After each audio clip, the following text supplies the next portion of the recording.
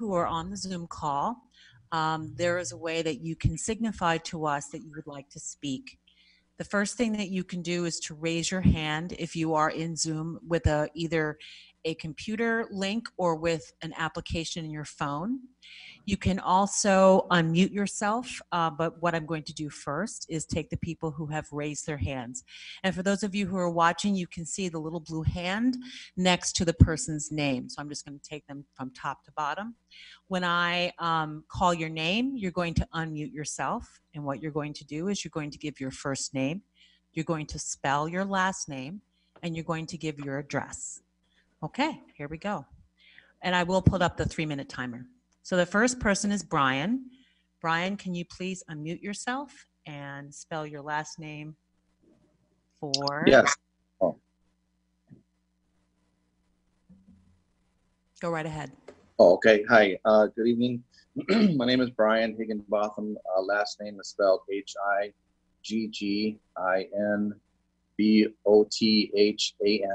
My address is 850 Neufeld Street, Green Bay 54304. Oh, I hear a beep. Yes, go right ahead. Okay, so I do appreciate Mayor Gingrich's concern. I do have a concern for the welfare of our citizens in our city and state, nation.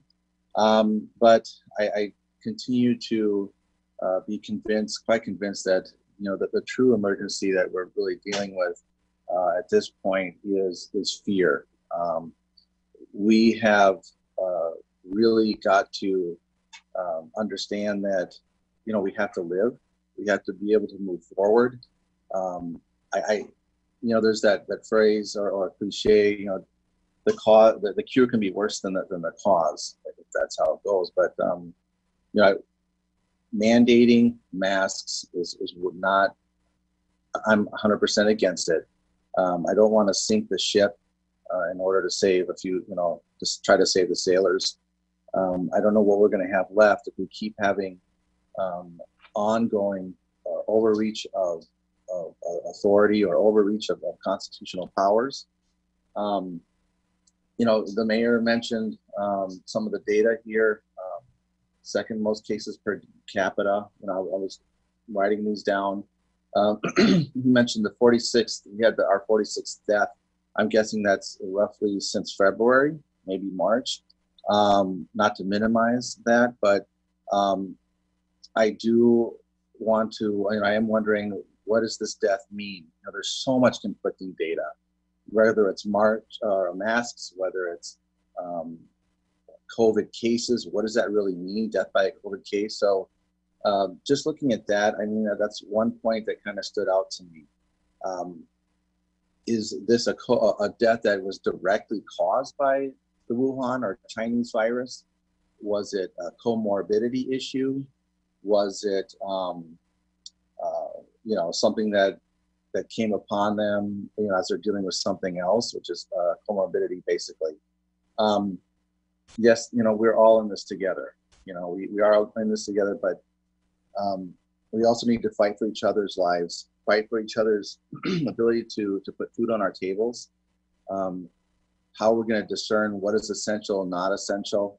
I don't know what the criteria really is, and that seems like something that would be vacillating, or from one day to the next. I truly believe we're all essential. I believe the church is essential. That this world survived a pandemic of water some 10,000 years ago, roughly, and we've managed to get up to roughly 6 to 8 billion people. So that's my word. Thank you, Mr. Higginbotham. The next. Well, you're very welcome. Yes, thank you. The next person is Mike Shea Jr. Mr. Shea, can you please unmute yourself and say and spell your last name for the committee? Mike Shea, S-H-E-A, 2751 Woodstock Road Court, Green Bay, Wisconsin. I really don't want to address whether masks work or not for every piece of anecdotal evidence that one doctor gives that says they do work, I can show you a peer-reviewed paper that says they don't work. In fact, I sent the entire council a letter about that with sites. I do want to talk about what happened yesterday, the press conference, and what led us here. I'm listening to what was said in that press conference, and I think that there's certain people that only hear what they want to hear. For example, yesterday during the press conference, the doctor admitted that we had flattened the curve, and we did it without having the mask mandates. Back when the curve was really high, we didn't have mask mandates, but yet we flattened it. And as a business owner in the area, I can tell you that people are still staying home. They're not coming out as much. We're social distancing. Business is proving that the government does not have to intervene on our behalf. The private industry in this city, in this state, is saying, we can handle this. We'll take care of it. The government needs to stay out of it. And the reason I'd like the government to stay out of it is a couple reasons. The other thing I heard, one of the other things I heard in the press conference yesterday was the mayor actually saying that it's going to be up to private business to enforce this on their customers. That is absolutely ridiculous. There is no way I want my employees to confront anyone on a topic like this. This is a hotbed topic. Don't put employees and employers in a position to do a job like that. If the police have the time, which I don't think they do, to go out and enforce something like this, then have them do it. Putting it on private business is absolutely ridiculous. The other thing that the doctor admitted yesterday was that masks need training. She said, go look at YouTube. So you're assuming every single person is going to take and get the proper training. Without the proper training wearing a mask, it's useless. People talk about surgeons wearing masks. Yes, they wear disposable masks. They know how to put them on and take them off without spreading germs. The general public does not. The general public will wear the mask wrong, will take it off with their hands, will touch it, will spread more germs that way. If masks worked, then why are countries where people regularly wear masks still seeing the same results we are? I mean, you're saying you need to mandate it, and at the same time, you're saying everybody needs training to work. The mask may or may not work, but I know that the government does not have to tell us what to do. We're proving it day in and day out that we can handle this ourselves. We're social distancing, we're doing the right things, and industry is doing the right things. Thank you, Mr. Shea.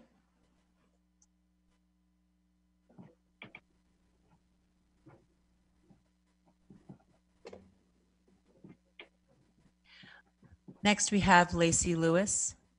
Ms. Lewis, please unmute yourself, say and spell your last name for the committee, and also give your address. Hi, my name is Lacey Lewis. My name is spelled Lacey, Lewis. I live on 9th Street in Green Bay. Is that all I need? Yes. Okay. So I heard Mayor Gingrich speak before about the numbers of positive cases and the number of deaths within the county. Now, while I don't want anybody to personally get sick, I do have a problem with the data. If you're going to say statistics matter, then all statistics have to matter. There are 264,542 people in this county. Of those people, 5,291 of them have pediatric asthma. Of those people, 18,474 people have adult asthma. Of those people, 10,344 have COPD. Of those people, 29,393 people have chronic lung disease. 155 have lung cancer. That is 63,657 people of the 264,542 people, which is 24% of your population, has lung problems directly. Now, that is not including any children under the age of 5, which is a total of 16,401 children. That is not including any of the veterans who have PTSD, which is 14,838. The number of disabled people under the age of 65 is 18,784. So if you are going to say that statistics matter, of the 1,000 or so that tested positive, out of the 63,000 who have lung problems in our county alone, you have to actually weigh the data. You say there are exemptions for people with disabilities. There are not. Everywhere there are signs politely asking people to wear masks if they care about other people. That is absolutely vilifying anybody who does not wear masks. In a lot of these big cities, people with disabilities who are not wearing masks are getting beaten to a bloody pulp.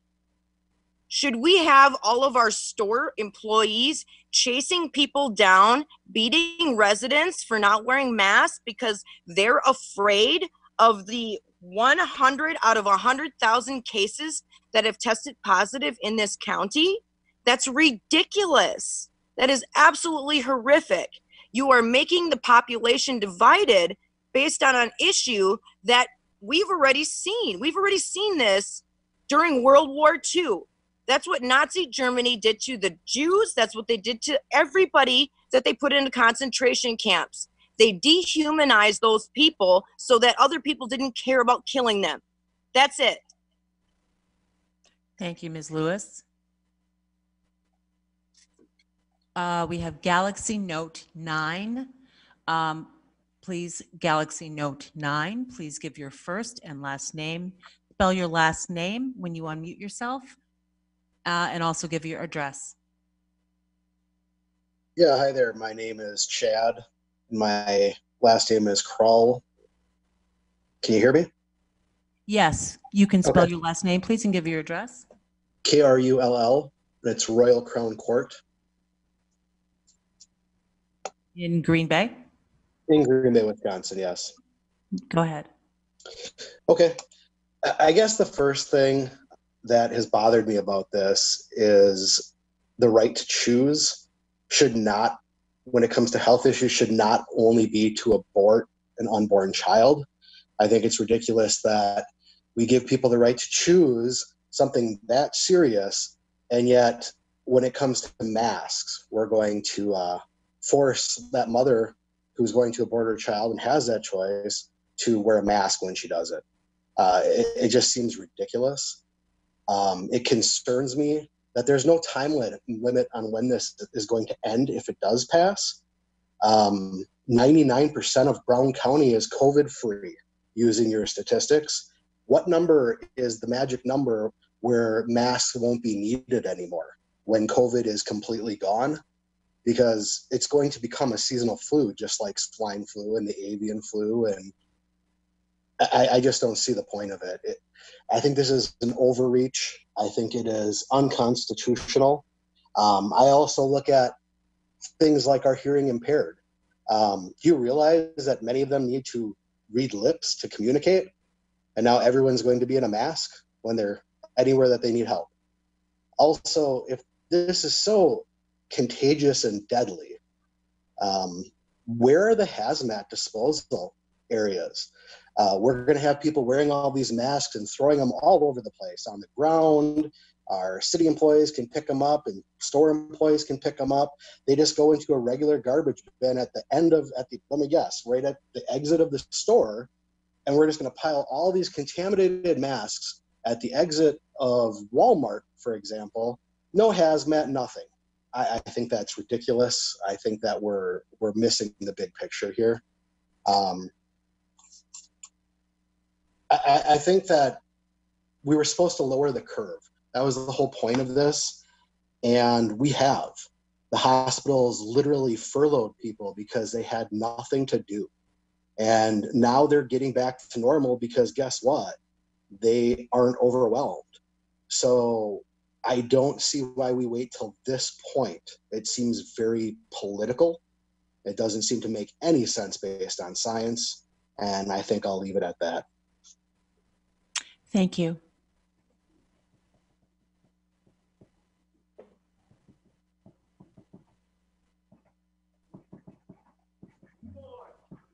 Next, we have LGK20. Please unmute yourself and say and spell your last name and also give your address.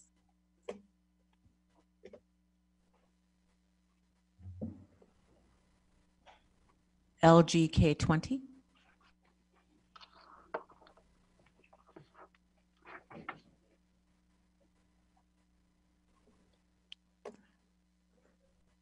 Okay, we will move on to Nicole Selesky. Nicole Selesky, please unmute yourself and say and spell your last name for the committee, for the council, and then also give your address. Nicole Saleski, Saleske, Tulip Lane, Green Bay, Wisconsin. Okay. Okay. So both the mayor and Chris Wolke, CEO of Bellin Health, pointed out that they were seeing increased numbers of cases since the stay-at-home order has been lifted. With increased testing, of course, there are going to be increased cases, but who's really suffering? To date, there have been 46 deaths in Brown County from COVID-19, 846 deaths in all of Wisconsin. According to the Wisconsin Department of Health Services, 36 of those deaths happened shortly or after the stay-at-home order was lifted. So in Brown County, we've seen 8 deaths, 4 of them preliminary since June 1st. We have not seen an increase in deaths. In contrast, we've appreciated a decrease in these deaths. This is consistent with the national data from the CDC, which explains the mortality due to COVID-19 is actually on the decline for the 12th week in a row. And not only that, but they lump the COVID deaths together with pneumonia and influenza-like illnesses. So their data includes death from influenza, pneumonia, or COVID-19. To put this in perspective, in 2017, there were 920 deaths from influenza pneumonia in Wisconsin. To date, there are 846 deaths in Wisconsin due to pneumonia, influenza, or COVID-19. How come we're not seeing an exponential growth in incidence of these numbers if this virus is as serious as we claim it to be? Brown County has 3,348 cases to date with a population of about 260,000 people. This is an infection rate of 1.288%. This is hardly a threat to our medical system. In fact, it was argued without a handle on this infection rate, they were nervous we would overwhelm our hospital. But in contrast, nurses, nurse practitioners, physicians, and support staff have been furloughed without work because we're waiting for a wave that's yet to come. In fact, according to Wisconsin Hospital Association, right now in the top 10 hospitals in Northeast Wisconsin, there are currently 18 inpatients with COVID-19 results testing, 13 ICU COVID, and 34 total COVID-19 patients in our hospitals today, which has actually decreased. Of those 10 hospitals, there's 50 ICU beds, 109 med-surg beds, 97 negative flow isolation beds immediately available. Putting mandates on people has never been about decreasing the number of cases. It's to not overwhelm our hospitals, and clearly they're not overwhelmed. Finally, to quote Alderman Scannell concerning people that are against this mandate, they're making a political statement using their political ideology, whatever it is, to make a decision on a medical matter. You do not have the right to threaten and risk other people's health. It's our job to make sure our community is safe. I completely agree that this is a medical decision that has to be made in the best interest of everyone. You cannot give a blood transfusion, a med, a surgery, or recommendation without their consent. The blame was you have to protect people. So pardon me, Alderman Scandal, when I point out that you are the one that's making this political. You made this political when you brought it and have it to be a forced mandate in front of Green Bay. And we're just asking for that right to choose. Where does this stop? And my sincere hope that it stops today, now, with this vote. We thank you very much. Thank you.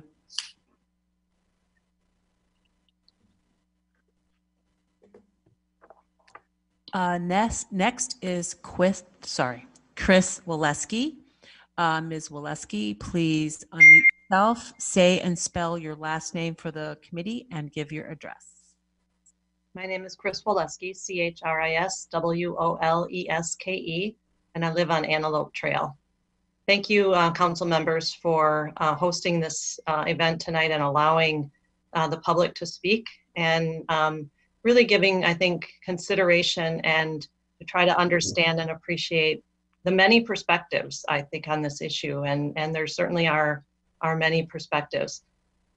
I'm here tonight from a healthcare perspective. All of the local healthcare systems have signed on to a letter supporting a masking ordinance. And because it has been shown, masking has been shown to significantly slow the spread of COVID-19. I would like to reinforce the idea of masking in the current context in particular, because I do very much appreciate the fact that we were very successful in flattening the curve during the stay-at-home order. And people, for the most part, were staying home. There weren't events. There weren't, a lot of places weren't open. And so the staying at home really helped us. Today, we want businesses to be able to be open. We want, as healthcare, to be able to continue to provide care to the entire community. We want to see the schools be able to safely open in the fall. We think that is very important, all of these things to the health and well-being of the communities in this region. And so that is why we support masking to continue to help us to flatten the curve. The question about, there is a difference between healthcare masks and the face coverings that are being proposed as part of just the general public and how to care for those. So first of all, a face covering can be anything. You can tie a t-shirt, you can tie a bandana, a scarf, anything fabric with that is multiply would work. So it doesn't have to all be disposable. Second, when healthcare workers are wearing a surgical mask or a healthcare grade mask, they are doing that to protect themselves from viruses and the transmission of communicable disease. When they do that, the virus is on the outside. And so there is a different methodology in terms of donning and doffing that is very sophisticated that they have to be very careful about. In our case, when we're the public and we're wearing a mask, we're protecting others. So the potential for the virus is on the inside of our mask. And so when we are touching the outside of the mask, again, you know, there could be contaminants from other places. Yes, so we need to make sure that we're washing our hands and that we're not touching our face. But taking that mask on and off is not nearly as complex as the healthcare mask. And I just wanted to point that out because that issue had been raised. So again, just on behalf of healthcare, it's important to us that we be able to care for everyone in the community. And we believe that the best chance of allowing business and schools and healthcare to continue to do that is with universal masking. Thank you. Thank you, Ms. Walewski.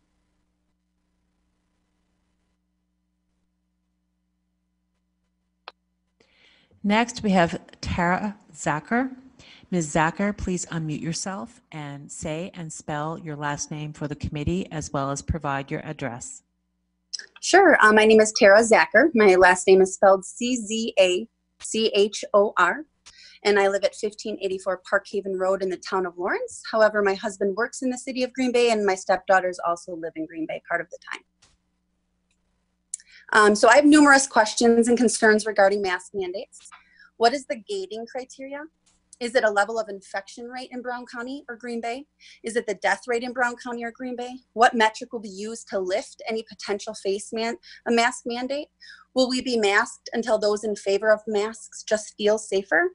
Our feelings, specifically fear, the prime metric we are using to justify the masking of predominantly healthy citizens. There must be a practical goal that community members can monitor and strive for. Per Wisconsin DHS, as of today, 3,596 Brown County residents had COVID-19 symptoms, onset, or diagnosis. The population is 264,542 as of the last census. So the current total Brown County COVID-19 infection rate is like 1.36%. And per Wisconsin DHS, as of today, the current Brown County fatality rate is 1%. Does the fatality rate need to be 0% to end a mask mandate? What about the infection rate?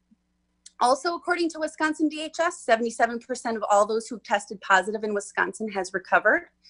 I guess let's talk about California. Governor Newsom mandated that face coverings be worn stateside while in any indoor public space. In spite of those strict directives, cases have continued to rise in the state, continuing an upward trend that was already in full swing when the mask mandate went into effect. According to Johns Hopkins University, the average daily cases in California have increased from 3,385 on the day of Newsom's order to 8,889 as of July 16th, an increase of 162%. The whole premise of this proposal is that we know better than you about your health. We need to control your uneducated, uncaring, incompetent, and otherwise irresponsible behavior for the greater good of the community. People can disagree reasonably about whether or not they feel that masks help. That's not what is happening. People who feel masks help are actively excluding those who disagree. One group is saying you must do as I tell you because I believe I am right and you are wrong. And the other is saying you are free to do as you choose. The other thing I wanted to point out is, have medical professionals ever been wrong before? Does one need a medical degree or the letters MD after our names to be educated on this topic? The medical establishment, comprising of doctors, regulatory authorities, licensing bodies, is often seen as the last word on health practices. It's considered an infallible institution immune to error. However, its track record has fatal blunders that come at a high price to society. DDT was once considered safe. Thalidomide, Vioxx, it was mercury. It was used in teething powders and creams. I'm not comparing these other atrocities to wearing a mask, but I'm showing that medical doctors also have been seriously wrong before. Thank you. Thank you. Next is Justin Steiner. Mr. Steiner, please unmute yourself, say and spell your last name for the committee, and then provide your address. Can you hear me? Yes. Great, thank you. My name is Justin Steiner, last name Steiner. I live on Anderson Drive in Green Bay, Wisconsin. Go ahead. All right, thank you. I'm coming to you guys today as somebody with a disability. I can tell you right now, right today, that I have already been discriminated against because I have not worn a mask. I cannot physically wear a mask, even though the CDC website does say that people who cannot put on or take off a mask by themselves without assistance, which I cannot do, should not be wearing one. And yet in local stores and by residents in Green Bay, I have gotten some pretty serious glares and also people commenting on why I'm not wearing a mask. I feel discriminated against, and there's no reason why any of us should feel discriminated against because of that. There's been a lot of good points that have been said tonight, and I just want to reiterate a couple of them. One of them is Mr. Shea. Was watching your video while somebody was talking on masks being effective against preventing stuff from going in and out. And as you might have seen from his video, you could see that the air going through his mask from his vape was clearly visible. Obviously, a standard face covering isn't going to do anything. So why are we recommending it? Also, another point I want to bring up today, I did notice that Police Chief Smith is in attendance today. Honestly, I feel bad for him, because if this is a mandate, how in the heck are we supposed to enforce something like this? They're already struggling to keep up with other legitimate cases that need to be addressed in the city of Green Bay. And by cases, I mean emergencies. And taking their resources and bringing that towards people who aren't wearing a mask, that is just opening the door for more crime in the city, because the criminals will know that the police are going to be busy doing other things. And that's not safe. We can't do something like that. That is really all I had to say.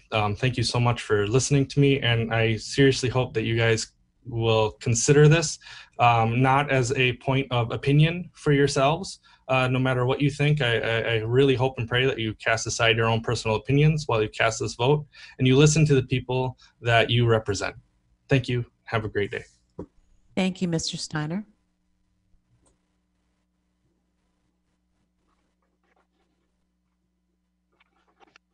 Next, we have Sherry Reef. Ms. Reef, please unmute yourself, say and spell your last name, and give your address for the council. Thank you. My last name is Reif, R-E-I-F, and my address is 1639 Farland Avenue, and that's in Green Bay on the east side. Go ahead. Everyone has touched on a lot of what I wanted to touch on, and I just wanted to say that this isn't, for me, it's not a pro-mask or an anti-mask. I know plenty of people that are pro-mask, and they're just livid about this blatant overreach of government. And I would feel the same way if we were looking at mandating that people couldn't wear masks because they're associated with criminal activities. And so they would be forced out of stores and things like that. Also, if you look at the masks in, the ones that are being purchased, they all say right on the box that they're not made for this. They don't keep anything out.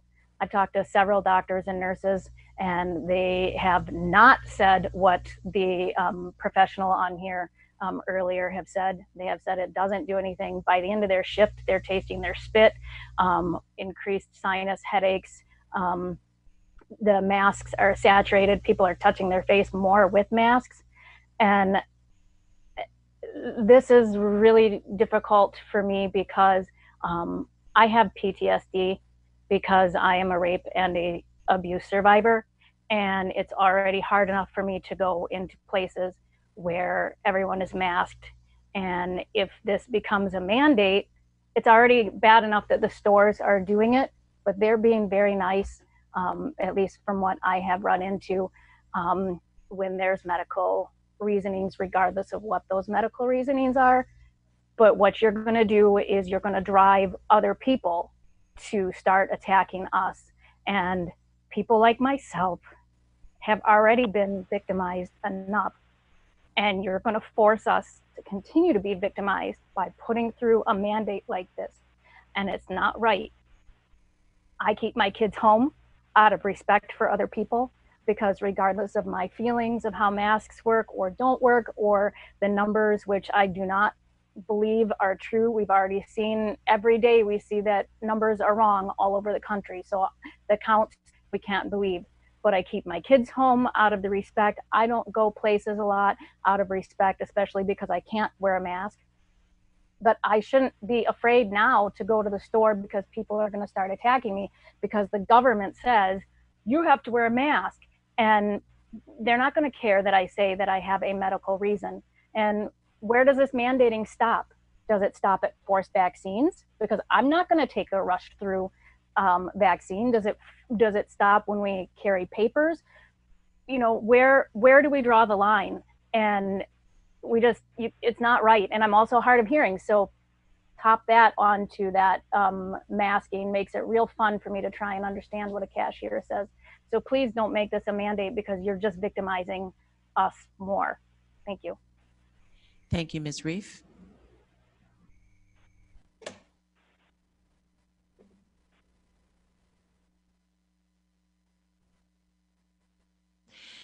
Next, we have Kathy Patsky. Ms. Patsky, please unmute yourself, say and spell your last name for the council, and also provide your address. I'm Kathy Patsky, Patzke. I live at 2423 Crest Lane in Green Bay. I really appreciate this opportunity. It's been very helpful to hear some legitimate reasons why people might be opposed to masks, and I appreciate that opportunity too. I'm an elementary reading interventionist in Green Bay, and I desperately want to get back to interacting with my young students. I've missed them dearly. Teaching reading and writing is dramatically more effective in person. I also was so saddened during the closure when several sets of parents became very ill with COVID and just struggled to care for their kids. It was very, very hard to see. I'm also hard of hearing, so top that onto that masking makes it real fun for me to try and understand what a cashier says. So please don't make this a mandate, because you're just victimizing us more. Thank you. I'm not sure what's happening, but I'm also a mom of a daughter who wants to spend her senior year of high school in school, and it looks very unlikely that this will happen if the conditions Next, we have continue. Kathy Patsky. Ms. Patsky, please unmute yourself, say and spell your last name for the council, and also provide your address.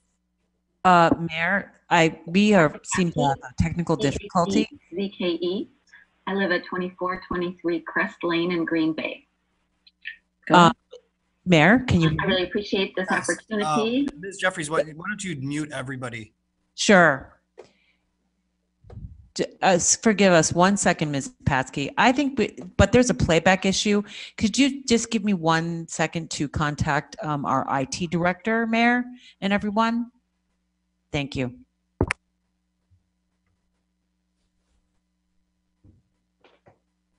I think Randy should sing. Oh, sole mio. Okay, I changed my mind. That would happen pretty quick. Ms. Jeffries, I think it was just an issue of somebody else being unmuted and us being able to hear it being played back. So I think with everybody muted, with the exception of Ms. Patsky, we should be able to move forward.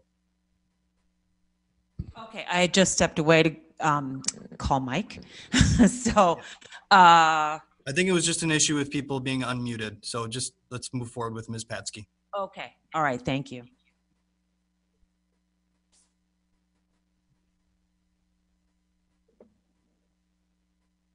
Did you want me to repeat what I'd already said or just keep going? Just hold on 1 second. Sorry. Okay.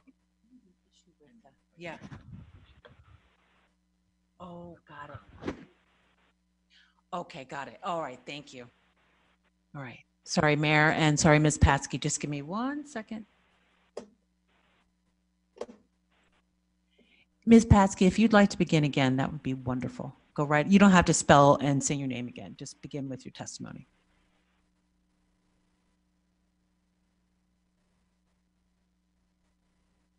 Can you hear me, Ms. Patsky?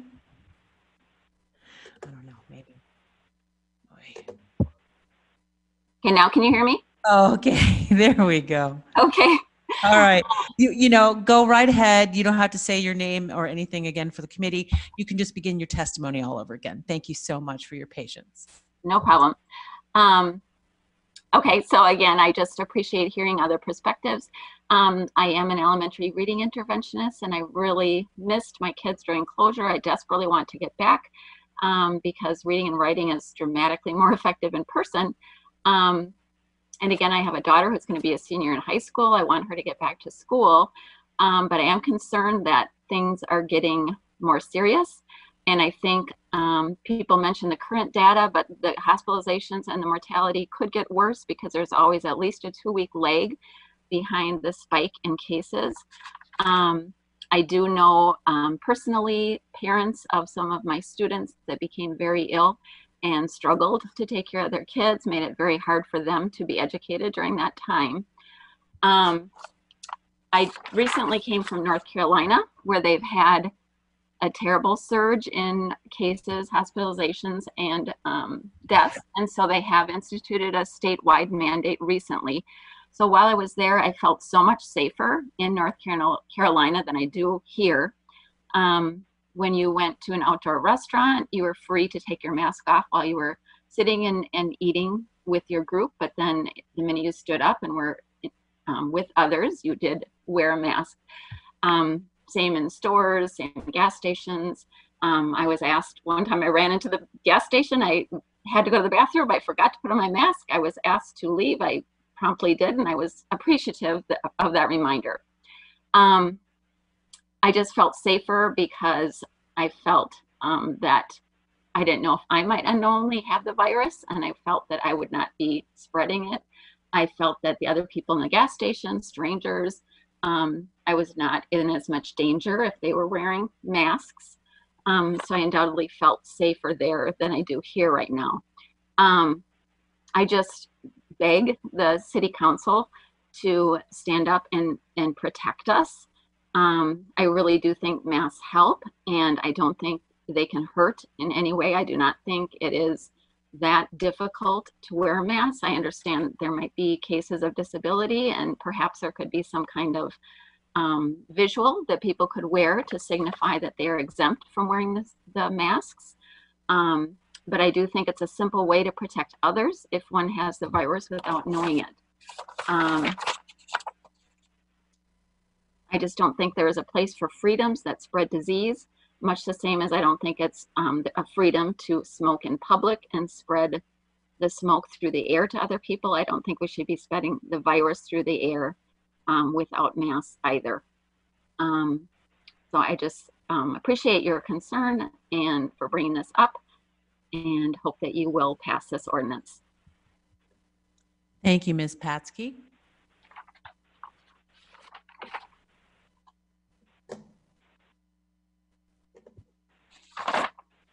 Next, we have Martin W.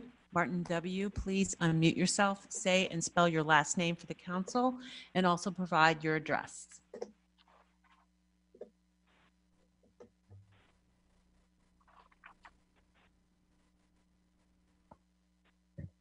Martin W.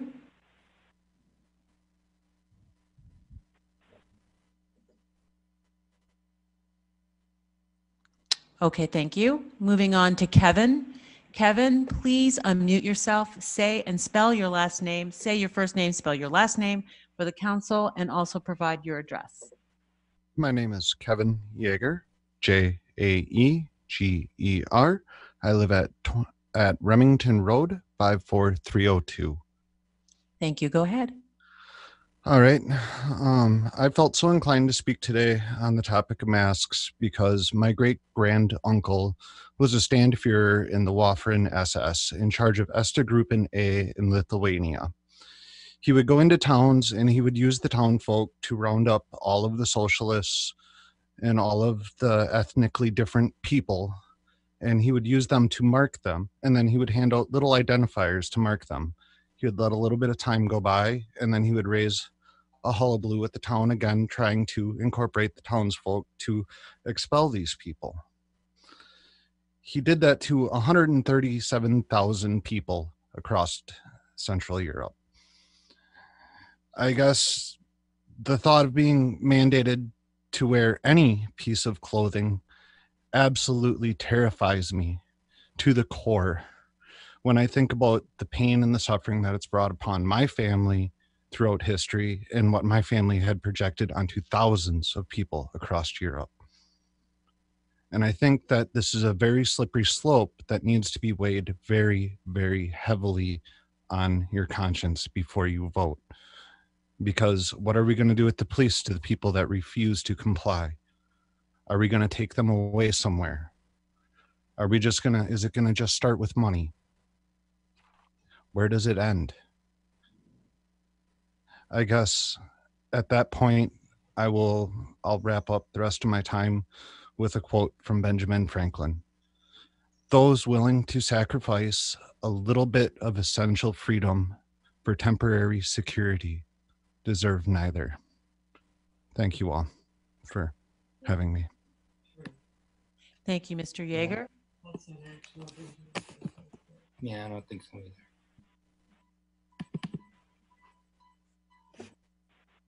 Just give me one moment. Okay, next we have Dr. Kristen Lyerly. Dr. Lyerly, please unmute yourself, say and spell your last name for the council, and also provide your address. My name is Dr. Kristen Lyerly. It's Lyerly. I live at 3500 Meadow Sound Drive in De Pere. Okay, go ahead. Thank you. Pulling up my notes here. So, I am an obstetrician gynecologist and a fellow of the American College of Obstetrics and Gynecology. And I represent myself as a member of that organization today, as well as a physician who cares for moms, babies, and families. I'm here to stress the importance of following the advice of medical experts and public health professionals when it comes to the prevention of COVID. Just yesterday, a joint letter was published. The American Academy of Family Physicians, the American Academy of Pediatrics, the American College of Obstetricians and Gynecologists, the American College of Physicians, the American Osteopathic Association, and the American Psychiatric Association all stand together to, quote, recognize the indispensable role that public health and scientific experts have in curbing the current pandemic. So why is this? Well, my perspective as an OBGYN is that the latest data suggests that pregnant women may be at increased risk for certain manifestations of severe illness due to COVID-19, such as intensive care unit admission and need for mechanical ventilation. I care deeply about these women, and based on many of your testimonies, I hear that many of you do too. As a physician and a community member, I also recognize that it is our common responsibility to protect other vulnerable populations, including the elderly, the immunocompromised, and, as mentioned earlier, the nearly 25% of Brown County citizens who have lung problems. They're vulnerable. We know that 40% of the spread is by asymptomatic people, and it's spread primarily by respiratory droplets. So where is the science? The evidence is evolving. Case studies strongly support mask use. There are no randomized control trials because they take time and we don't have that time right now. Importantly, there is no data in opposition to face mask use. So it doesn't increase face touching and irritation is preventable. And as far as lack of carbon dioxide, that doesn't seem to affect surgeons, myself included. Importantly, if two people are wearing masks, those big droplets will be stopped by the mask, and very small viral particles can travel about 5 feet away from each individual. But when an infected person is not wearing a mask, those small viral particles can float through the air 30 feet or more and stay alive for up to 30 hours. So I'm asking you, as a physician, a mom, and a community member, please support masks. Heed social distancing, wash your hands, and disinfect surfaces. Let's take care of each other, especially our most vulnerable. Thank you, Dr. Lyerly. You got it. Thank you so much for your time. Thank you.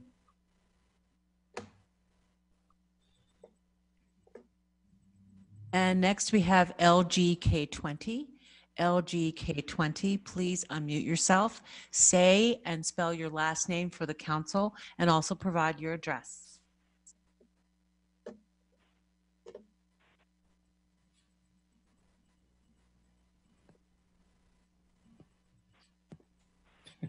Yeah, those people who don't give their names, who won't give their names. LGK20, I believe you are unmuted, so please go ahead and say and spell your first name, spell your last name, and give your address for the council.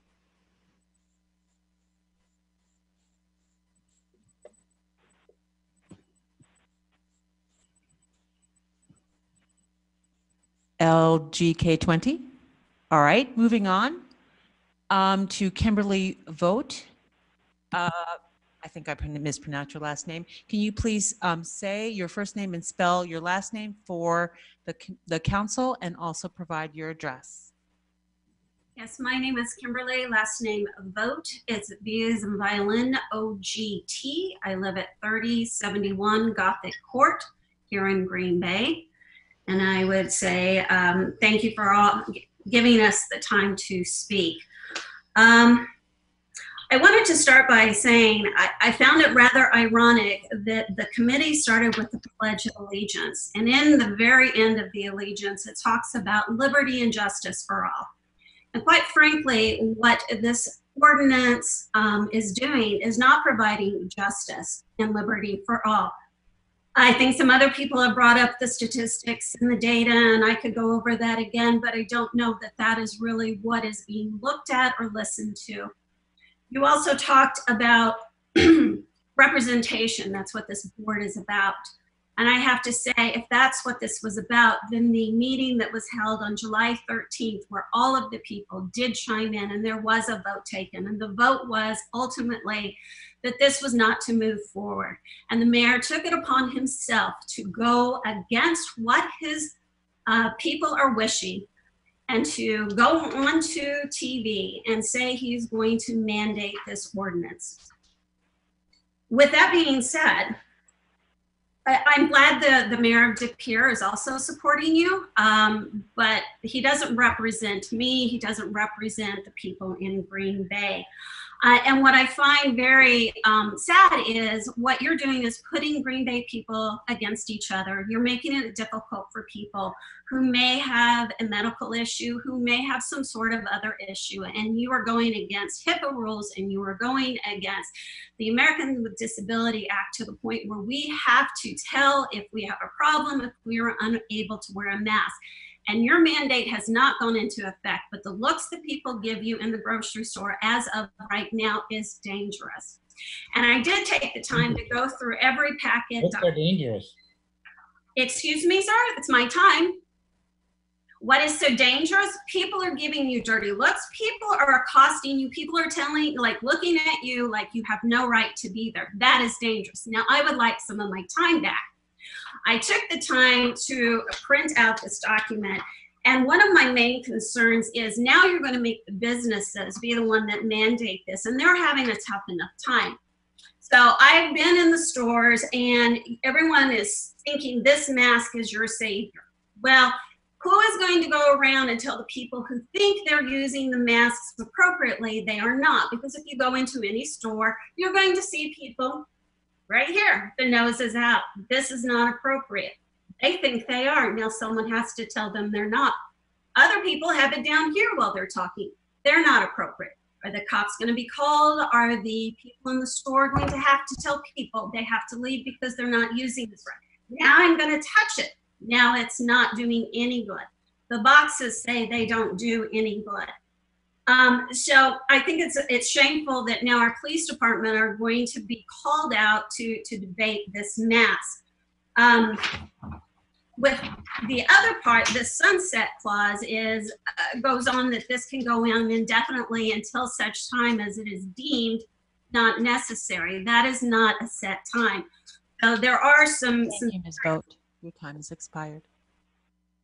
I feel I should have had more time since. I did actually give you more time. Thank you. Thank you. Next, we have Thomas Matson. Mr. Matson, please unmute yourself, say your first name and spell your last name for the council, and also provide your address.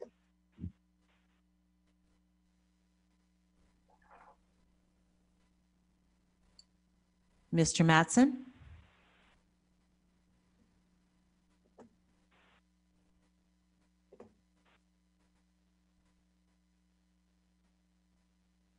Mr. Matson.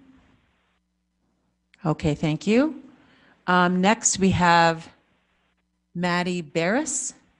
Maddie Barris, please unmute yourself, say your first name and spell your last name for the council, and provide your address. Can you hear me? Yes, we can.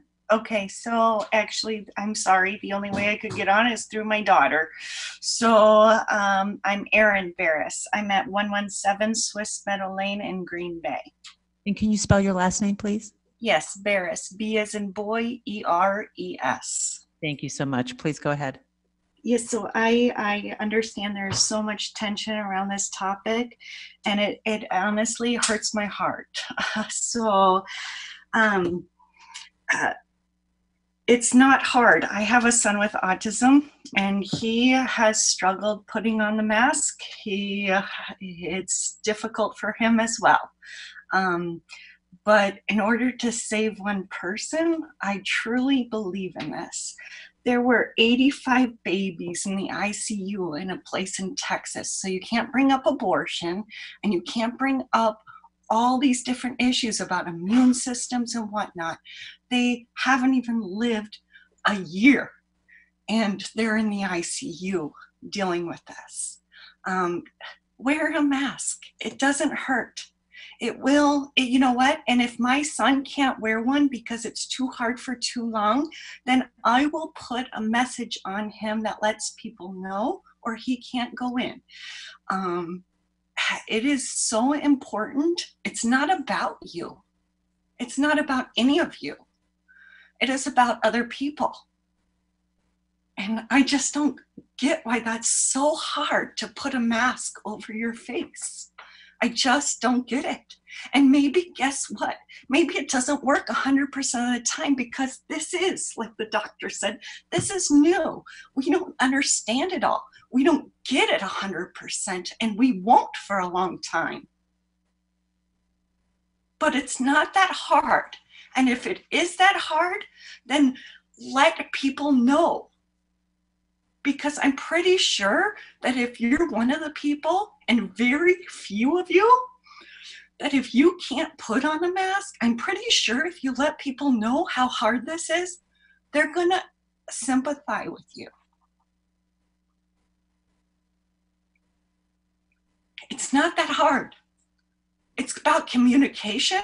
It's about saying what you can do, what you can't do, It's about communicating. It's about respect. It's about education. It's about, guess what? None of us have all the answers right now. None. Every single person I listen to, you don't have the answers, nor do I. So be a little nicer, be a little kinder, and put a mask on if you can. And if you can't, then explain it.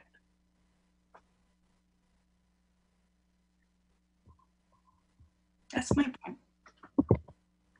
Thank you so much, Ms. Barris.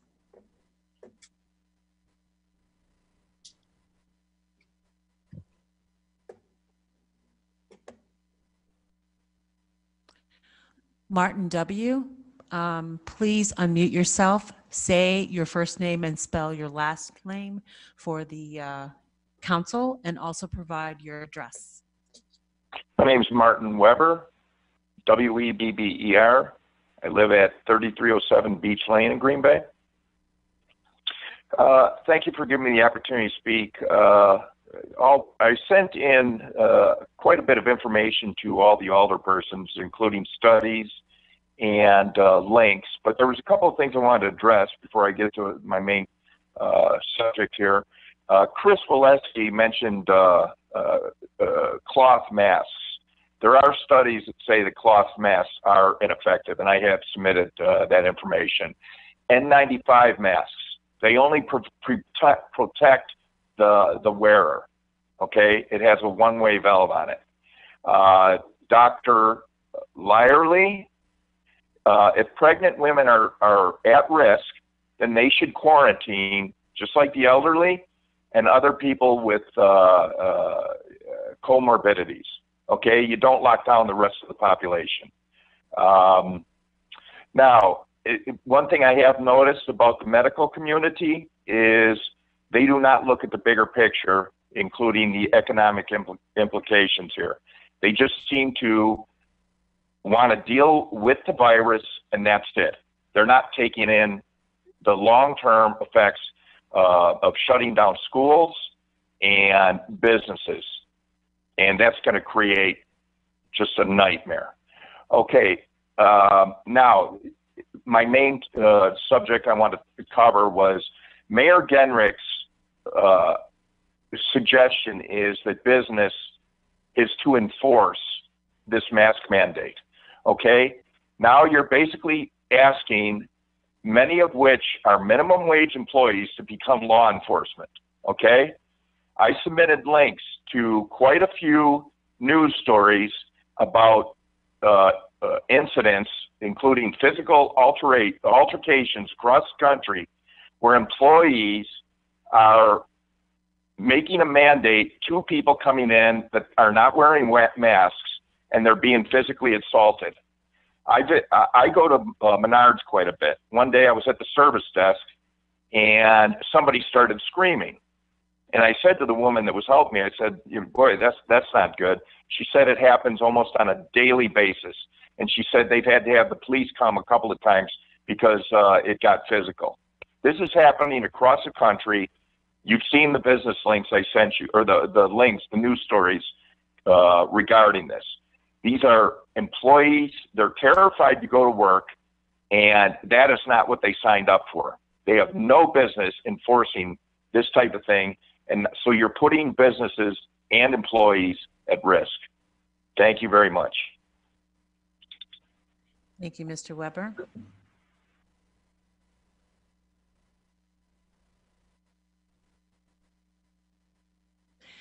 Next, we have Stephen Kappas. Stephen Kappas, please say your first name, spell your last name for the council, and then also provide your address. Yeah, my name's Stephen Kappas. Kappas is spelled K-A-P-P-E-S. And my address is W1643 County Road VV, which is in Seymour. But a lot of my business I do, like with meeting people, is in the city of Green Bay. And I just wanted to mention a bit of my concerns kind of in different areas here. Ones have already been expressed, I think, kind of on a constitutional level, and I understand this is a very real virus.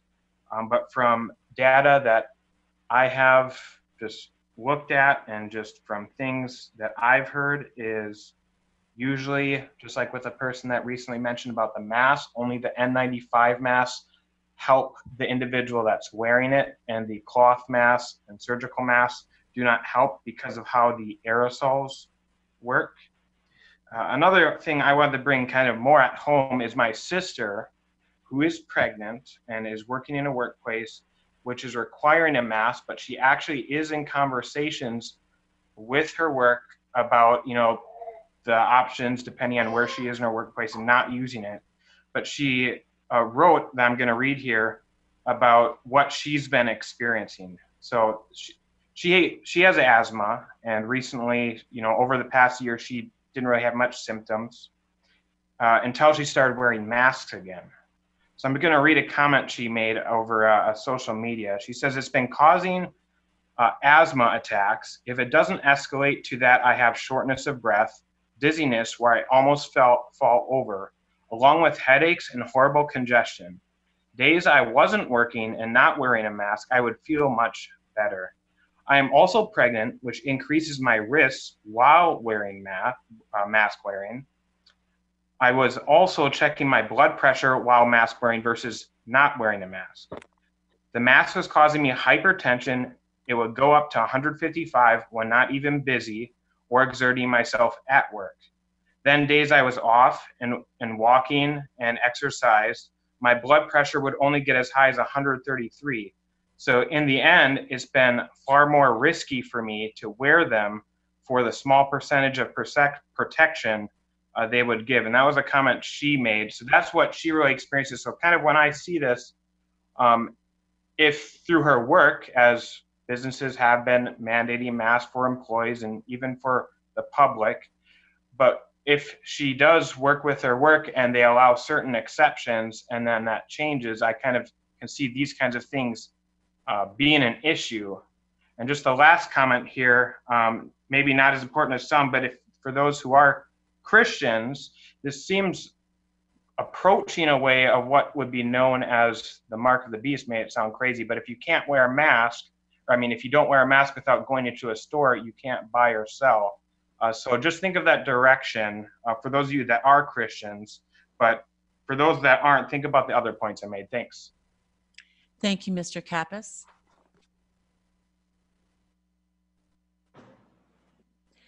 Next, we have Julie Baldo Atkinson. Please state your first name and spell your last name for the council, and then also provide your address. My name is Gillivaldo Atkinson. My last name Atkinson.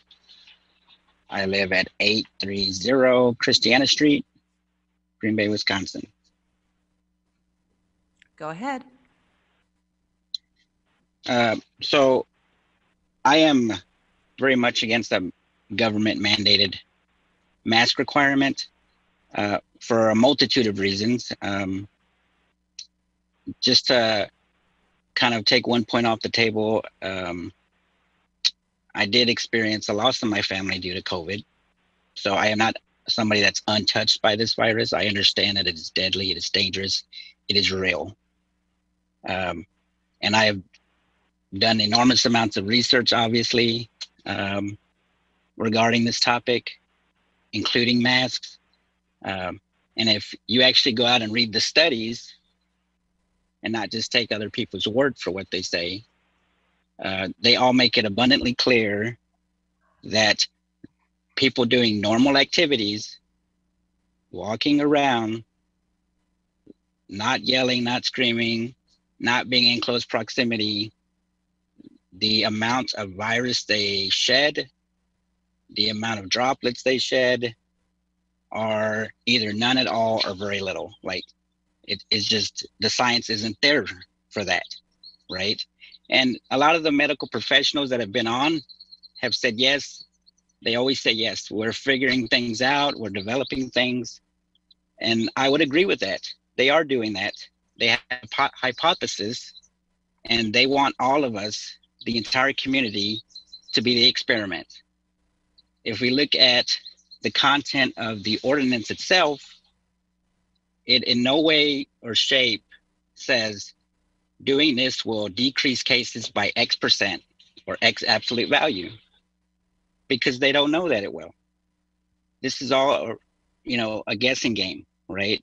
And we're supposed to just blindly follow whatever comes out of the mouth of the talking heads on TV, of doctors who previously said these were not effective, but now say they are. And it's just not true. And there's a bunch of unintended consequences to this too that other people have touched upon, right? It's going to increase discrimination of people that can't wear a mask. It's happening even when the mandate's not in effect, right? There's religious exemptions that is not in the ordinance. There's no religious exemption in the ordinance, right? So if I have a sincere belief that it's against my religion, I'm still going to be penalized for that. You know, and we're supposed to believe that the only thing that matters is science, and that's just inaccurate. We don't elect scientists into political office because there are more things that matter in this world than the dictates of a doctor. Thank you. Thank you, Mr. Atkinson.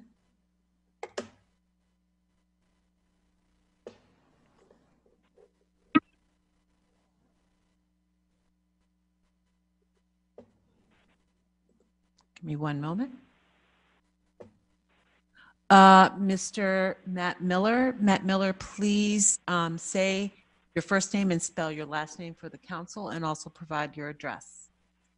My name is Matthew Miller, last name M-I-L-L-E-R, and I live on St. Jude Street in Green Bay. Go ahead. Again, thank you for granting the time to the public. I wasn't sure the public was going to be consulted, and I'm glad to see that it is. First, I do not agree that emergency powers should be used during times of what is little quantifiable emergency, in my opinion. Smoking, you know, I've heard that being compared, and, you know, smoking is a choice. It is not a virus. You know, nobody is choosing to take up a coronavirus habit. People are, you know, I've noticed taking up a lot of moral conjecture, politicians and fellow citizens alike. You know, personally, you know, my moral stance, I care about people's choices and liberties without political bias. You know, I care about that for all Americans. It's unique to our nation, and it's something I care about for our citizenry. And I don't mean to sound callous, but, you know, let's face it, you know, people do die every year. I've lost my father and my father-in-law, both from disease. Common flu has been killing people for decades. Personally, I don't want to live in an America with zero risk tolerance. I wouldn't want that for my son, future generations. There is risk, and we take on risk by being alive. It's important that how we address risk. And I think one of the best ways is to address that based on the trust with our fellow Americans. You know, that being said, you know, I just don't feel like we should compromise on our American liberties, even though fear pervades. I would say also, I am concerned about the mask mandate creating a certain overstatement of the feeling of safety. You know, I've heard of I've referred to the Peltzman effect, I suppose, here. You know, are we basically making a short-term mandate with a long-term consequence that we don't understand? As we've all mentioned, data is unfolding. In some ways, I can envision people saying, oh, well, everybody's wearing masks now. Yay, it's safe. Let's go in public. I think I've heard a lot of statements on the pro side of the mandate saying that they feel safe. Well, it's not going to be safe. It doesn't just spread that way. There are other ways, and it's very important. I think we understand that. I've seen every store I've gone to, and certainly myself and how I conduct my behavior, I stay away the 6 feet. That's been the condition, right? I would wear a mask if I can't maintain that distance, and I haven't had trouble doing that in public. This is, I would also say, you know, the evidence is evolving, and again, that's being a big piece of this. We don't understand, and yet we're trying to mandate, and the rationale is just not seem to be on top of people's mind, and we're in a point of moral conjecture. Research has shown, you know, I've seen things coming up literally weekly, right, or even daily. You talking about this broken heart syndrome. I heard that from Aurora Health even this morning. Thank you. Yep. Okay. Time has expired. Thank you.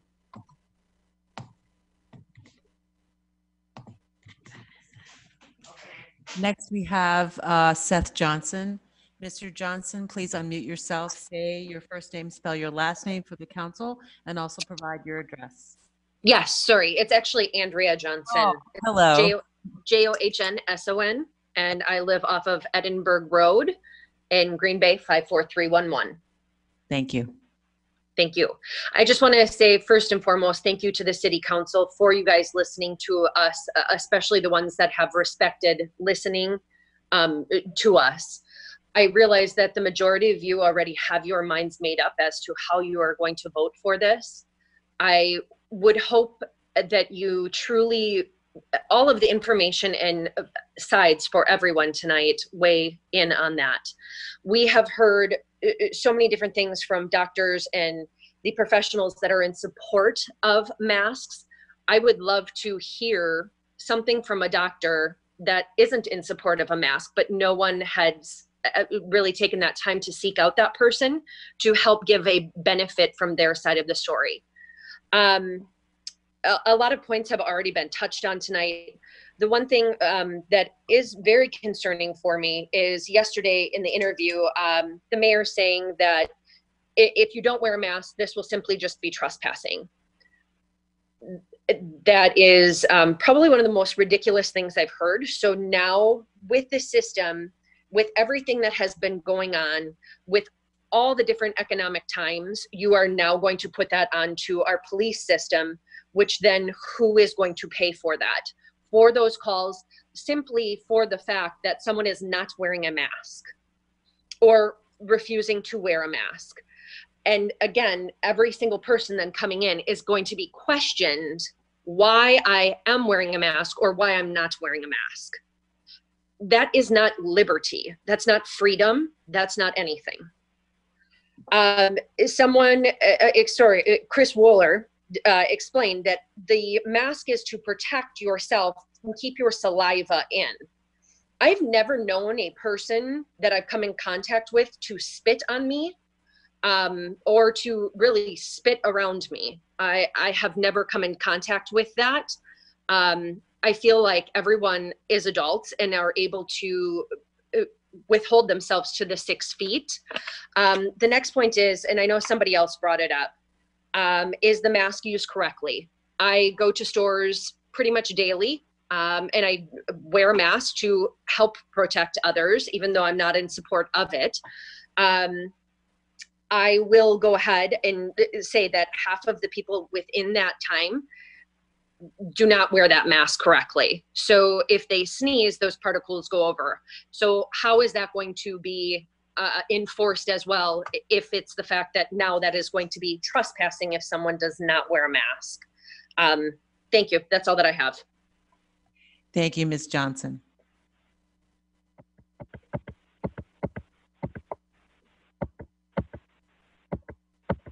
Next, we have Eric LeQuinn. Mr. LeQuinn, please unmute yourself.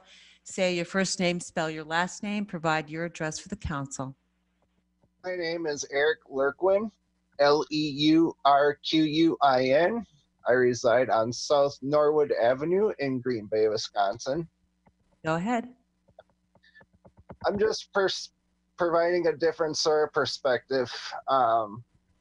I work for one of the larger employers that just started the mask mandate for the general public. I work for Walmart. We're now in day 2 of the mandatory face mask coverings, and there has been little to no issues arising from our ask of the customers to wear the face masks. I feel that business owners, event organizers are well within their power to manage this issue on their own, and that a government mandate by the city of Green Bay is just unnecessary. That is all. Thank you so much, Mr. LeQuinn.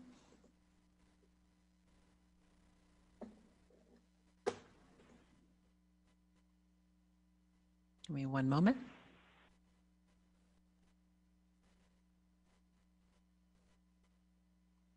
Okay, next we have Xander Newman. Xander, please unmute yourself, say your first name, spell your last name, and provide your address for the council. Thank you. Name's Xander Newman, Neuman. I reside on Linden Drive in Green Bay, Wisconsin. Go ahead. So, I'm the son of a nurse who raised me as a single mother for the first 12 years of my life. I'm involved in the whole healthcare situation. This is not about getting people back to work, getting things back to normal right now. This is about trying to keep us safe. And we need to make sure that we're doing what we have to do to keep our family and our community safe. A lot of members of the community have brought up how we aren't certain that the science is there, but even if it isn't, we can't lose this. There's nothing we're losing by wearing masks. And similarly, a lot of people have brought up the concern about feeling uneasy wearing masks, and that is a choice. And I think that is, even if that's not allowed within the mandate, I think that's a quick answer or question and answer. You walk into a store, hello, you're not wearing a mask. You answer, oh, I'm sorry, I feel unwell right now. And that's something that my family has run into in the past. And the dangerous looks people are talking about, that's whether or not the mandate's here, that's not going to stop. And even I myself wearing a mask have gotten like the strange looks for wearing an N95 while shopping. I think it's just a result of our climate. I don't think this mandate's going to have an effect on those things. But what we need to do is protect our community and make sure that we're staying safe. The curve has been flattened for now, but we need to maintain the flattened curve while transitioning back to normalcy. And if we're going to not require people to wear masks and then go back to normalcy, we are going to see another explosion in cases like we saw a couple months ago. As our president said today, the harsh truth is that things are likely going to be getting worse over the next few weeks and months before they get better. And I think it's everyone's responsibility in our community to ensure we are keeping ourselves as safe as possible. Thank you. Thank you so much.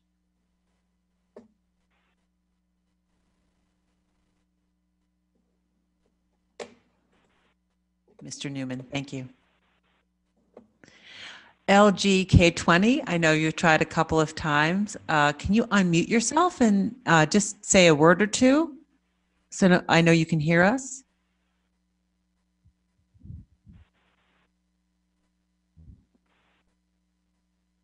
I see that you are unmuted, but we cannot hear you.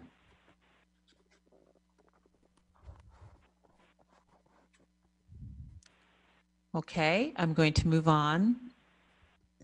Noah Becker, please unmute yourself, say your first name, spell your last name, and provide your address for the council.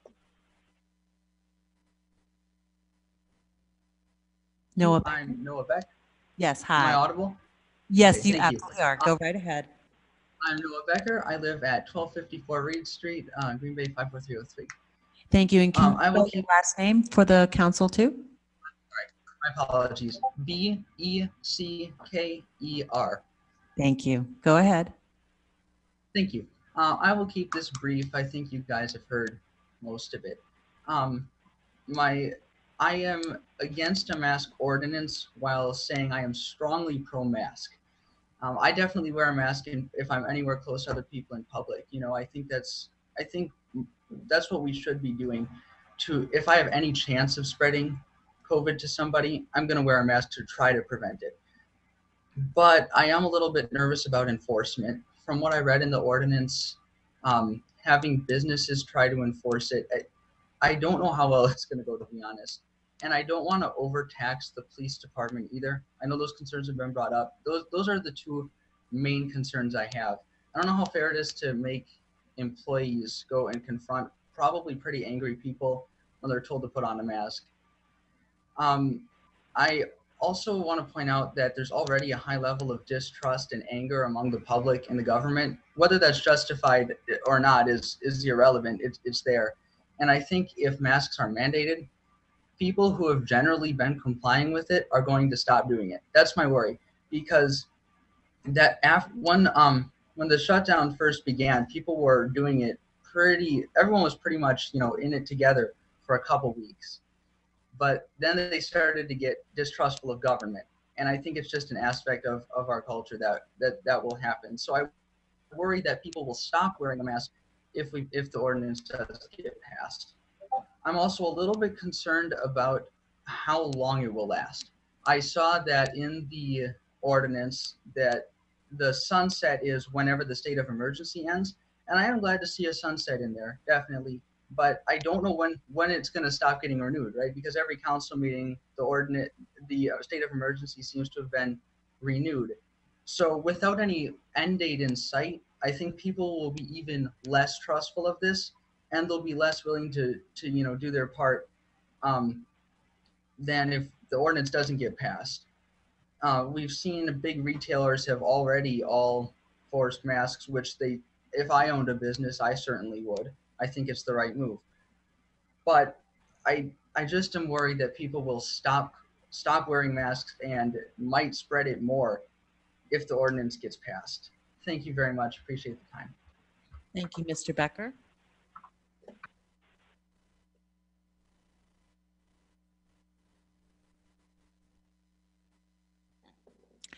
iPhone Jess, please unmute yourself.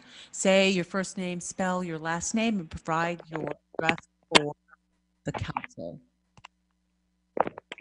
My name is Jessica Gilbert, spelled Gilbert, Green Bay, Wisconsin, and my address is 2331 Farland Avenue. Thank you. Go ahead. Okay, so I have a few questions. The mayor made his announcement and they brought up new evidence, and I'm kind of confused about this new evidence because the only thing I really see mainly is droplets, and I'd like to see some studies out there that does not involve droplets, just because there's other ways of transmission. And I've seen so many studies, NIH articles, Oxford articles, stating the opposite. So it seems even the medical studies are flip-flopping. Also, in the resolution providing face coverings within the city of Green Bay, it's mostly based off experience. It does bring up something about studies, but mostly it's about experience, and I think it should be more about science. So also, like, I know the smoking was brought up. The CO, the carbon monoxide from smoking is dangerous, but the carbon dioxide from inhaling your own carbon dioxide from breathing by wearing a mask is also dangerous. Seatbelts, not everybody has to ride in a car. Everybody has to go to a store and get food. There's over 25,000 members on Wisconsinites Against Mandatory Face Masks, the Facebook group. This ordinance would divide families. It would divide Green Bay. It would divide our country. Does Green Bay really want to start something like this? And also, like, family members are shaming and blaming each other. It's getting really dividing. Instead, we need to unite. I want to say that I eat very healthy, and I don't think that the government should dictate what I should do, especially when they may eat fast food or not eat healthy. The Lancet said 11 million deaths a year are linked to unhealthy diets. Maybe we should start with having healthier diets, educating people about eating healthy instead of this. I don't think it's fair. My body, my choice. Our forefathers fought hard for the Constitution, and we're just giving up rights. This could be discrimination, and it could lead to lawsuits. So many questions, so very little evidence. Who has the right to decide? again, my body, my choice. Thank you. Very much. Jessica?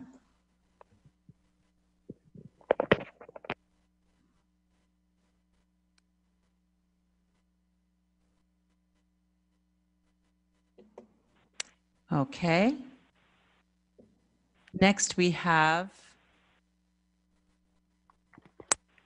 I believe, Thomas Matson. Mayor, did Thomas Matson already speak?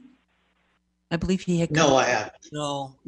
Okay, all right, thank you. I think you had come up before. Thank you so much. Hold on one second, Mr. Yeah, I've tried before. Yes. Sorry for interrupting. Okay, I couldn't recall if you had spoken. Thank you so much. So say your first name, spell your last name, provide your address. For Thomas Matson, M-A-T-T-S-O-N. I live at 146 Alpine Drive in Green Bay. And I wanted to chime in because there's a few things that seem to be overlooked. Well, not really overlooked, but a lack of appreciation. The fact that if you guys are really concerned about masks, which I'm not disputing for lots of sick people, it's appropriate to be concerned, then the city is the one who should be giving them N99 and N95 masks to these people.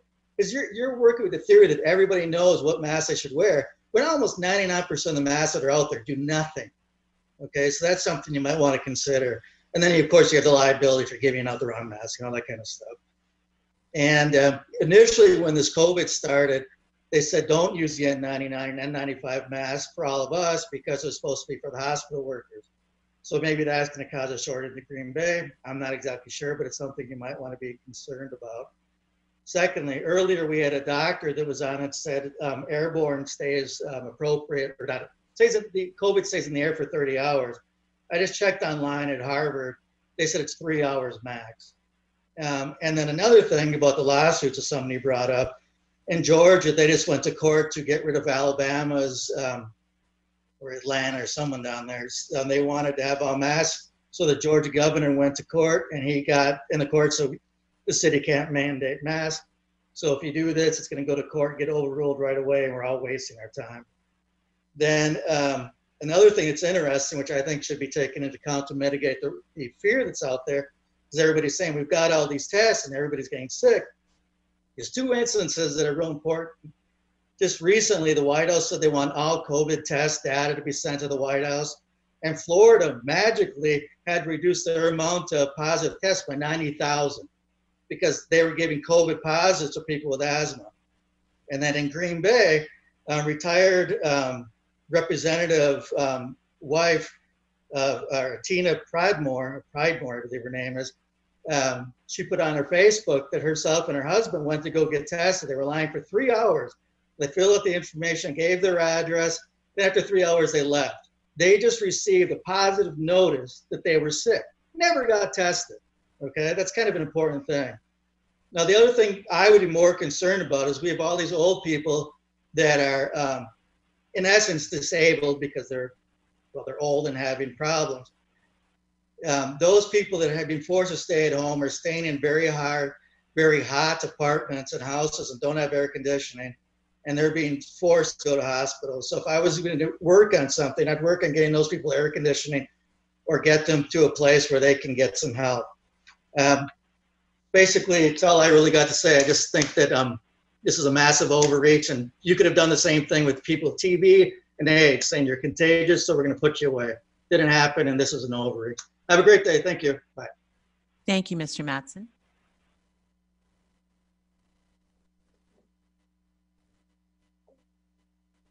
Next, we have Michael Adsit.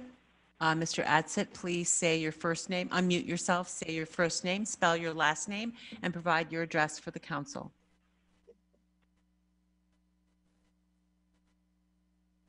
Mr. Adsit? Oh, okay. I just found the unmute button on the computer and my phone. Can you hear me? Okay, yes, we certainly can. Please say your first name, spell your last name, provide your address. Michael Adsit, A-D-S-I-T, 822 James Street, Green Bay, Wisconsin, 54303. Go ahead. I don't have a whole lot to say that has not already been said. I just want to say I'm against having the masks mandated, partially because of just kind of the joy of getting to see smiles on people's faces too has been fun. But we're adults, not children. If businesses do not want people to come in without a mask, they can require it, and that gives the choice to shop or not.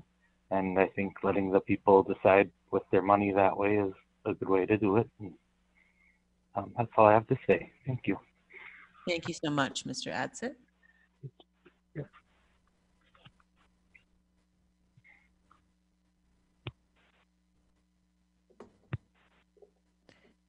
Next, we have Ryan Hatch.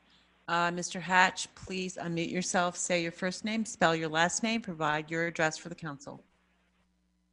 Hi, this is Ryan Hatch, 119 Crestview Lane. I'm in De Pere. I work in Green Bay. First of all, thank you for allowing us to participate today. I'm in opposition to this, but I also want to acknowledge the heart of a lot of people on here that really mean well. My grandparent is in an assisted living facility and currently in quarantine, so I get it. Like some people are at high risk. That being said, I think this, for a lot of reasons, should not be put in place. For the record, I've been keeping track. We are at a 4-to-1 ratio against. That's 21-5. If anyone's keeping track, 4-to-1 against. First of all, I want to say this is unenforceable. The police are unable to regulate this. There's already enough pressure on our police right now, and you're asking them to take on so much more.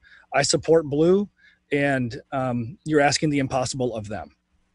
You're also asking the impossible of businesses that have to deal with these confrontations.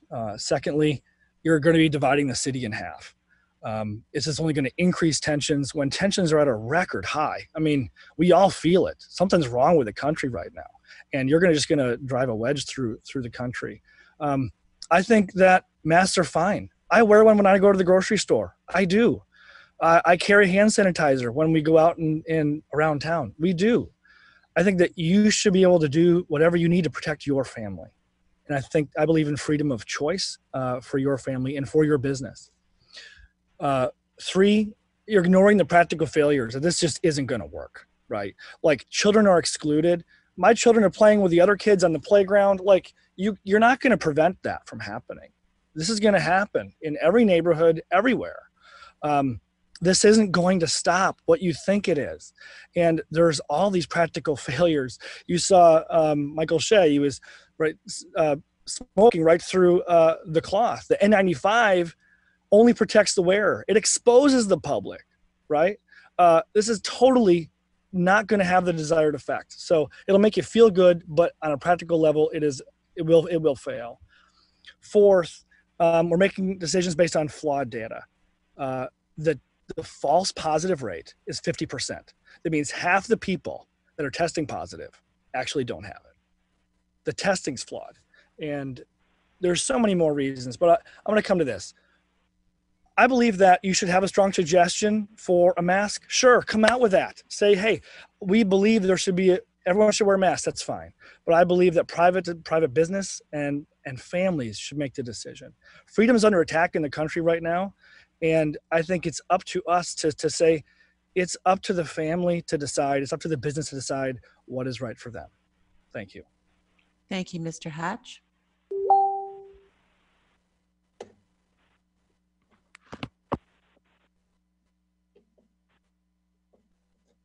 Next, we have Nate Hyde. Mr. Hyde, please unmute yourself, say your first name, spell your last name, provide your address for the council. Good evening. Name is Nathan Hyde. Last name is Hyde. I live at 671 Sunnycrest Street in Green Bay. Sunnycrest Street. Oh, I'm sorry, you cut out there. Oh, sorry. That's okay. I'm so sorry. You cut out. Can you repeat your address one more time? Yep, 671 Sunnycrest. Great. Thank you. Go ahead.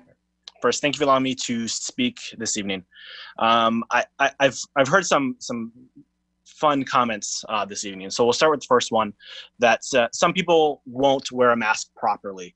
While that is true, it's still going to have a positive benefit if we were to have a mandate throughout our community. Not everybody wears a seatbelt properly. Not everybody washes their hands properly. However, if there is still an added benefit from washing your hands for 5 seconds as opposed to 20 seconds. Secondly, we continue to hear about how this is tyranny that our local government or state government or federal government wants to require masks. And that couldn't be further from the truth. Where are all of these tyranny warriors when we have to wear pants or shoes or shirts into the grocery store? I don't hear people saying that that's tyranny. So that's another asinine argument.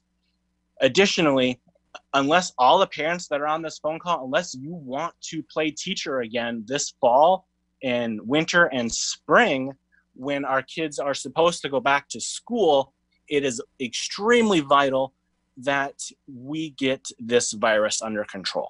So once again, if you want your kids to go back to school, it is extremely important that we get this under control. And one way we can do that is wear a mask. It's very, very simple, people. Wear a mask. Additionally, we have proven as a community over the last 4 months that we can't be trusted to do the right thing. When the Supreme Court ruled that the stay-at-home order had to be lifted, we had people at the bars that same night pretending like the pandemic was over. And it's not. It's still here. Yes, this is hard. Yes, this is painful. Yes, this is very inconvenient. But requiring our community to wear a mask is another inconvenience, but it's the right thing to do, and we need to do it as a community. That is all. Thank you. Thank you, Mr. Hyde.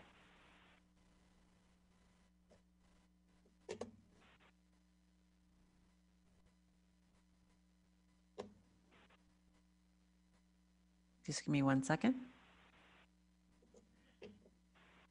Next, we have Britton Durham. Britton, please unmute yourself, say your first name, spell your last name, and provide your address for the council. Yeah, can you hear me? Yes, we certainly can. Okay, so before I say my name, so someone so kindly messaged me on Facebook because I thought you really had to raise your hand, and so I've been raising my hand through the entire meeting. And there are some other people on the call that still have their hands raised, and so they messaged me that there's a setting in this meeting or Zoom thing that says raise and lower hand. So if you're still raising your hand, you haven't clicked that setting, she's not going to see you. So that I had to say that. So my name is Britton Durham. I live at 1124 14th Avenue in Green Bay. Is that all you need? Thank you so much. Am I good? Yes, you are. Go right ahead. Okay. So I just first want to say thanks to the city council for letting us speak. I respect everybody's opinions. So I'm an Afghanistan war veteran, and I kind of, took issue with Mayor Gingrich saying that it's just a small sacrifice. So I joined the military after 9/11 to make that sacrifice for our freedoms and to protect this country. But with sacrifices come loss of freedoms and choice. And so we get so used to saying that we want to be safe and everything like that, but it's one additional thing. So we got to go through airport screening. We got to be monitored by the NSA and all these other things. So just a couple things that haven't been addressed tonight is the infection fatality rate for COVID-19 reported by the CDC on a recent article on 5/24/2020 is around 0.03. The flu is currently 0.01. Additionally, who's out to gain from this pandemic? And I'm not saying that COVID isn't real. I'm saying that it is real. I believe that, it does cause serious injuries and people to die, unfortunately. But who's out to gain? So every time a hospital patient is admitted to the hospital, they get $13,000 from Medicare. When people with COVID are put on ventilators, they're getting $39,000. The AstraZeneca was saying today that they would have 1.5 billion vaccines produced by the end of next year. So who's making that money? So I'm just saying that I'm not for a mask mandate. I wear my mask when I go out in public. I'm just saying that it's unenforceable. I get it. People should be wearing masks, but I don't think we should put the resources and the strain on our local law enforcement and have to manage having businesses enforcing that rule. Additionally, I haven't heard anything in the media in regards to how these tests are being completed. So globalresearch.ca is a very good news site if you're interested in getting a different perspective on COVID, foreign policy, and everything like that. And the PCR tests are not, they're basically meaningless. So there is no gold standard to measure the PCR test that is being conducted to allege that people have contracted COVID-19. So there's always a big picture. I just want people to open their eyes to that. You give a little, we lose more. Thank you so much for your time. Have a good night. Thank you, Mr. Durham.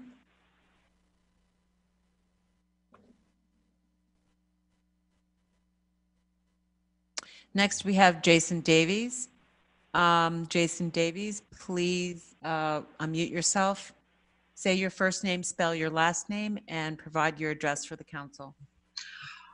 Good evening, City Council. My name is Jason Davies. I am a resident in the city of Green Bay, located at 3490 Spyglass Hill Drive, District 1.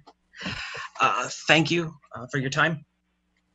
The reason I'm here tonight was by invite of several people.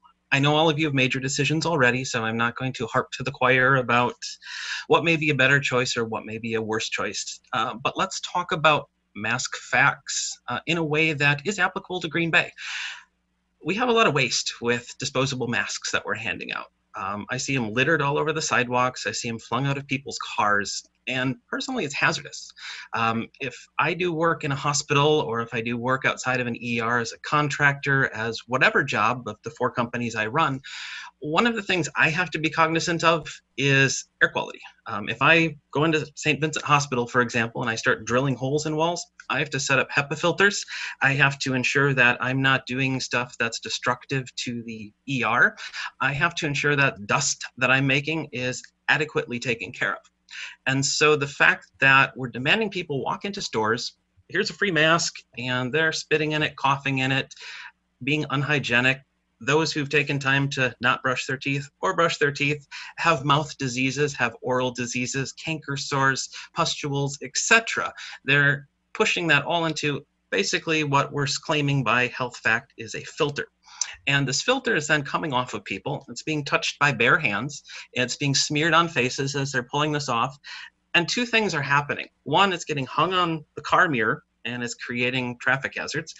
Secondly, something more relevant is it's going back on the person, getting smeared around some more. And now that this bacteria has had time to flourish, it's all over these people's faces. They sit down not washing hands because society can't be trusted, right? We are 5 seconds in, 5 seconds out. We're licking stuff, touching it, and then we're touching the table surfaces. So it's good that we have cleanliness and common sense and disinfectants and whatnot. But what I'd like to implore all of you to think about the reality of this is, why is there no biohazard disposal anywhere mandated?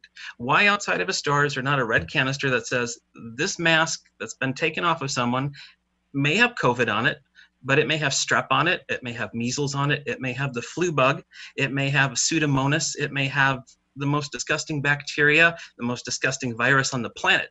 And you're saying it's okay to take it with you, fling it around, bring it out into the air without any education towards any of our citizens in Green Bay. You're saying, do this, shove a t-shirt over yourself, you're good, you should know what you're doing. You're a responsible citizen, you voted, you obviously elected the right officials to do the job. So I implore you, elected officials, educate the public. Don't waste our time with rhetoric and creating crazy stories. Let's be effective in our learning and hope that everyone can come together to a conclusion. Have a great night. Thank you, Mr. Davies.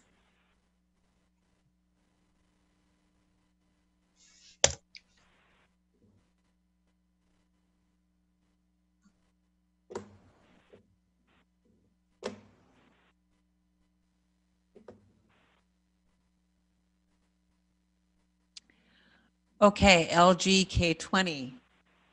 Hopefully we can hear you this time. Can you say a word? This is Leanne. Okay, hold on one second. So Ms. Kramer, I see you're unmuted. Please say your first name, spell your last name, and give your address for the council. All right. So this is Leanne Kramer, Cramer, 702 Neville Avenue in Green Bay. I have a couple of things. Number one, I was out on the CDC site. People keep talking about this as a pandemic. We are very close to an epidemic. Epidemic is, the threshold is 5.7 and we are at 6.4. To the gentleman before about saying that we need to be wearing masks to get our kids back into schools, the way that the teachers union is going right now, that will not happen. My opinion on that is fire all the teachers. If they don't want to get back into the schools, fire them. Furthermore, most of the TV stations were doing polls on Facebook, and even Green Bay Press Gazette did a poll. And out of all those polls, they ran them for like 6 days. Every single one of them was like a 70% to like a 40 to maybe 50% that did not want the mask ordinance. Like I told another alderman, I said, you can highly suggest that citizens wear it. We are all adults. We know what is right for us. We have brains. We're not stupid people. Treat us like adults. We're not kids. So highly suggest that we wear a mask. But you're also, I've been reading lots of a private group that I belong to, and there are people that own businesses in Green Bay or lease buildings in Green Bay and have already said this mask ordinance goes into place. They are going to be breaking their lease or moving their business out of Green Bay. So we're going to end up with lost revenue. And going back to John Vanderleest's opening statement, city employees are already talking about furloughs and wages being cut. Well, if people start losing businesses and they start moving out of the city, we're going to have loss of tax revenue. So then, yes, city employees will have to be furloughed. City employees will have to have their wages cut. So is it really worth it to make this a mandate and cause more division within people within this city? Or can you just say, we highly suggest that people wear a mask to try to alleviate some of the germs, but don't make it a mandate. I would hate to see this city go down the tubes, but that's where we're going if we keep it up, because we're not going to have the tax revenue coming in, and people will pull their businesses. They have already said so. Thank you. Thank you, Ms. Kramer.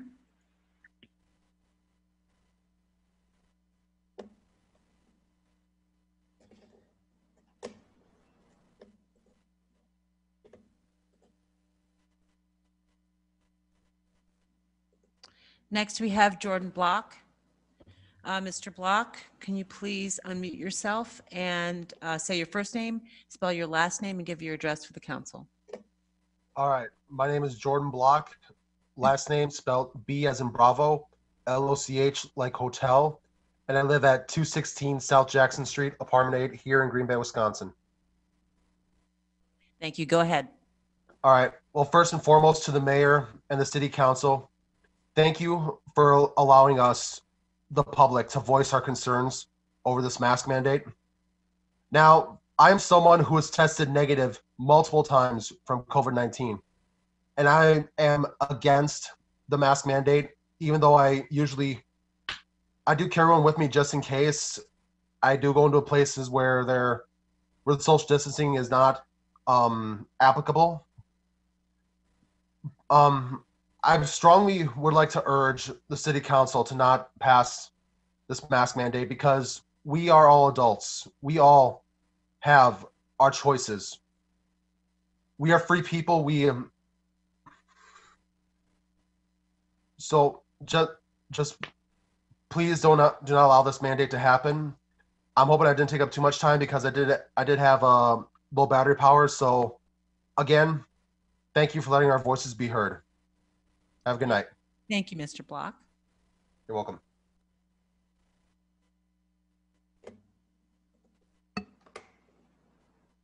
Next, we have Jay Gig. Jay Gig, please unmute yourself. Say your first name, spell your last name, and provide your address for the council. First name Joe, last name Giganti, 1420 Bellevue Street, Green Bay, 54311. May I start? Yes, please. First, I want to thank you, Mr. Mayor. It's a pleasure to finally be in a forum with you. I hope you'll be able to join me on my radio show at some point. I do want to point out some striking, glaring inaccuracies. Mama Barris said there was 85 babies in ICU. That is factually incorrect. 85 babies tested positive. They only know this through checking data. I have several news sources I can gladly send you. This shows a great example of emotionalism driving decision-making versus reason and logic, which is how we're supposed to make decisions. Those babies were asymptomatic. As far as we can tell from all the actual information being reported, they didn't even know that they had COVID. This was discovered in a data dump. As for the effectiveness of masking, there are several studies that actually show masking is ineffective, particularly wrapping a t-shirt around your face. I'm shocked that the CEO of Bellin suggested that. In the press conference yesterday, she said, and I quote, "And as studies have been done and the science has sort of caught up with itself, we now know that cloth masks, face coverings when worn widely in public, does slow significantly the spread of COVID-19. I asked Ms. Walesky to send me her sources. She sent me a Vox.com article, hardly a reliable source, that cited several others, and all were anecdotal, using qualifying terms like it appears, most likely, and so forth. She sent a link to the CDC, which talked about a case that I was already familiar with, and the direct quote said that the masking policy, quote, likely mitigated the spread, meaning there is no definitive proof. In fact, there is no study, as one, I believe, doctor said earlier, but yet the statement that was made with the mayor standing there was that, in fact, studies have been done, the science is caught up, and we know this for a fact. Lying to people in public doesn't give people a sense of security. It makes them feel less secure. And as for the question of there's a lot of false dichotomies that you have to have a mask to open up schools, to open up businesses, something else that we heard. Absolutely false. It's a logical fallacy. And I'll just say to the teacher, Patsky, and the other person that mentioned wearing symbols, hopefully that teacher is not a history teacher. The last time we made people wear symbols, millions of them were murdered. And it was done in the name of that which was righteous and good.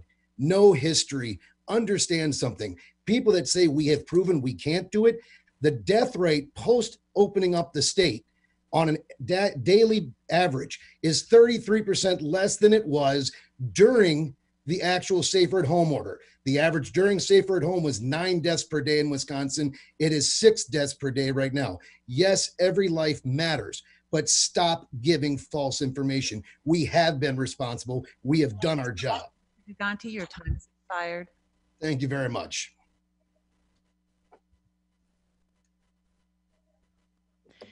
Next, we have Leah Merriman. And I also want to say we have Leah Merriman and Julie's iPhone. These are the people who have used the feature on Zoom to raise their blue hand.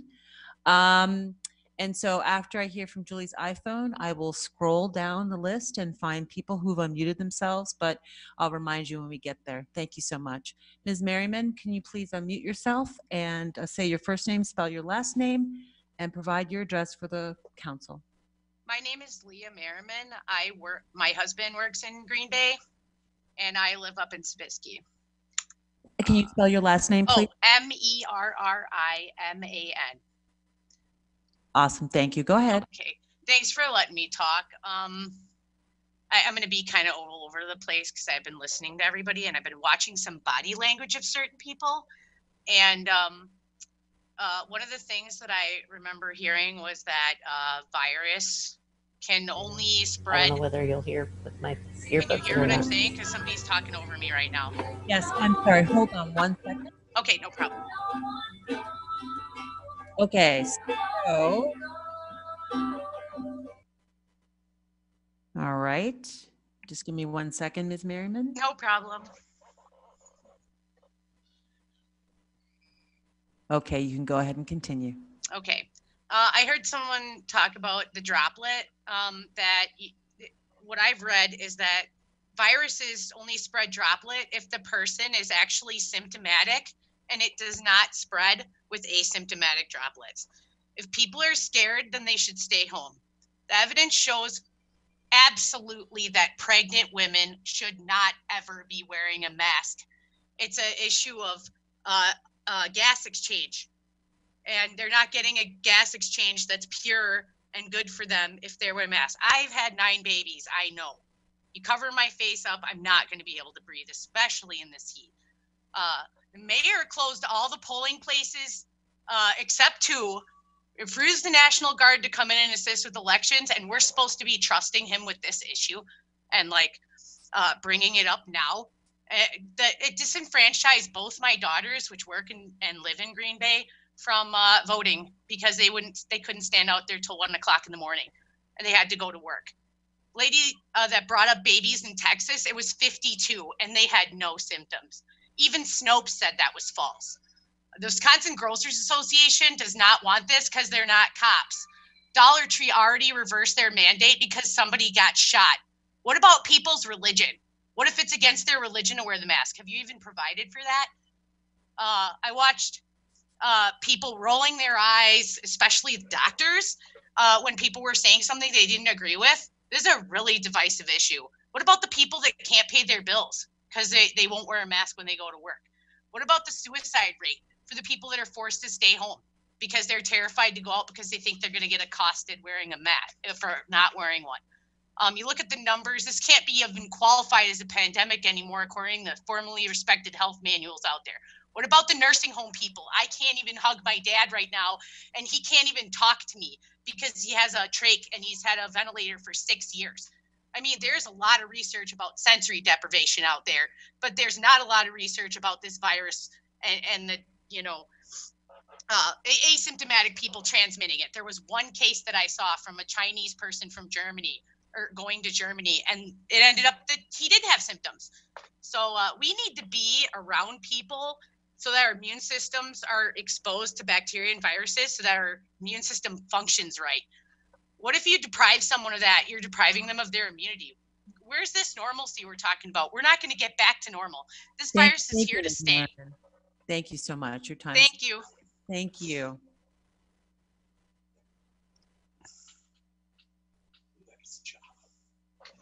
got a lot in that short period of time, dude. You fucking hammered.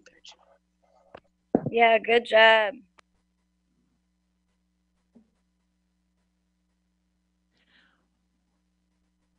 Okay, next we have Julie's iPhone. Julie's iPhone, please unmute yourself, say your first name, spell your last name, provide your address for the council. Julie Wergen, Wergin.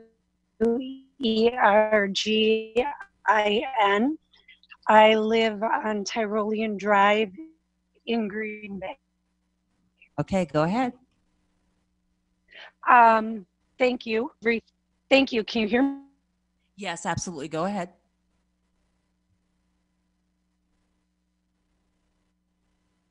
Oh, I think we lost you. Can you hear us?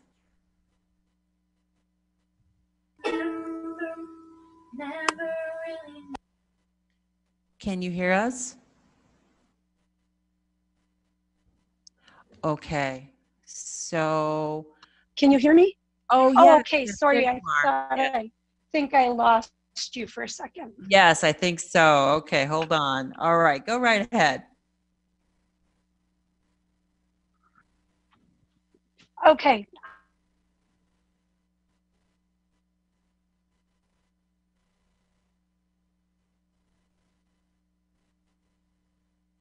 Can you hear us?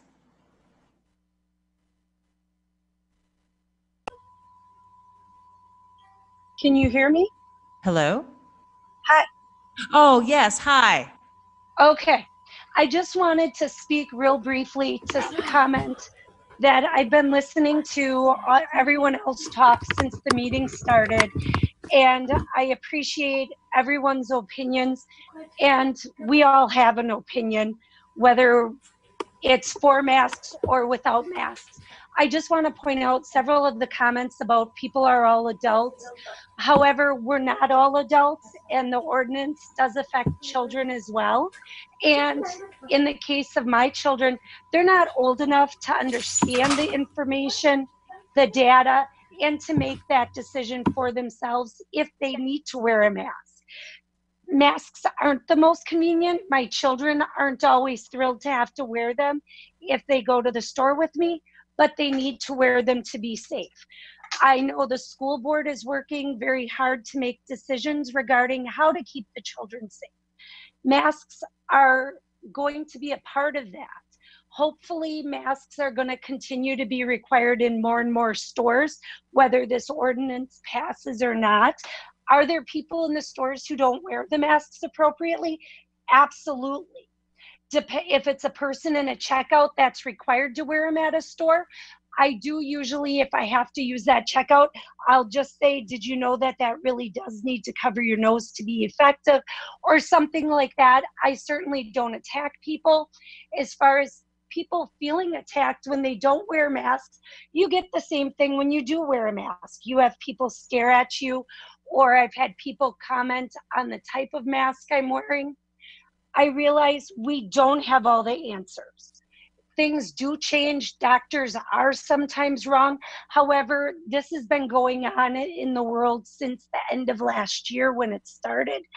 Doctors are still learning things, and new information is provided as they learn it.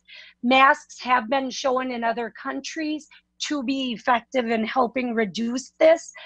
No matter what type of mask, it's better than nothing in most situations. As far as we're all adults, I think everyone, if you watch the news, has heard the stories about the adults having parties over summer and taking bets as to who can get infected with coronavirus. Those are adults. It's a little scary to think about that's our future, because they certainly need better education than trying to catch it. And there was one dire situation where the man looked at the doctor and said, I think I made a mistake here, and he died shortly after that. So again, I thank everyone for their comments. I respect everyone's opinion, and I thank you for considering this matter. Thank you. Thank you so much.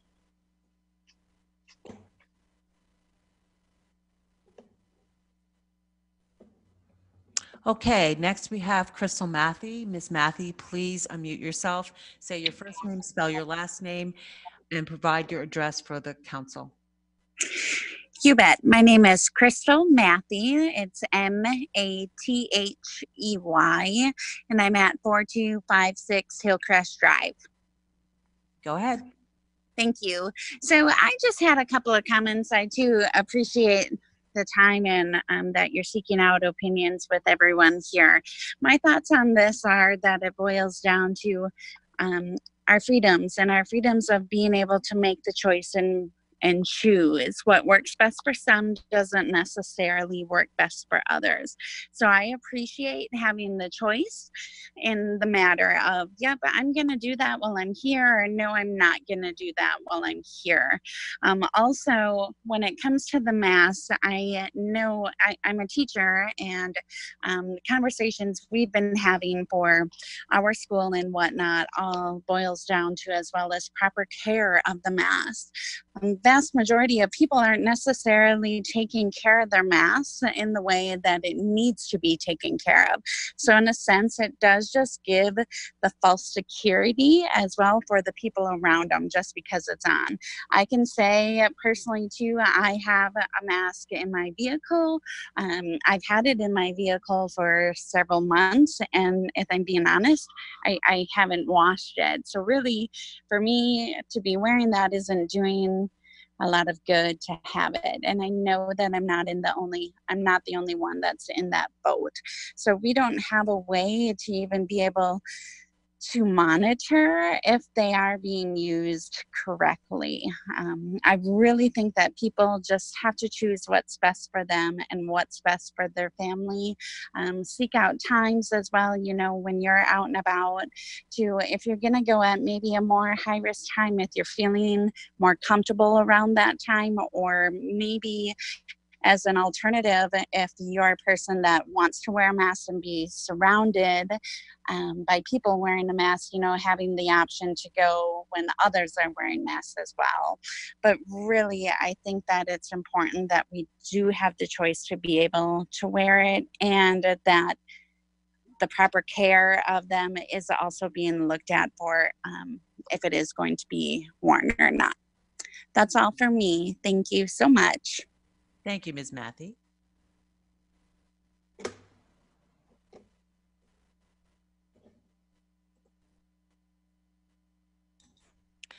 Next, we have Michael Teskey. Michael Teskey, please unmute yourself, say your first name, spell your last name, and provide your address for the council. Hi, my name is Michael Teskey, capital T as in Tom, E-S-K-E. My address is 2654 Foxwood Court, De Pere, Wisconsin. I want to thank you for allowing us this forum to express our opinions, and I appreciate everyone else's opinions that have gone before me. My biggest issue with this, and I'll keep this short, is that I know we have access to the internet and all the information. And as much as I respect the doctors and what they have to say, they're not the medical virologists or the infectious disease experts that I've been reading papers on.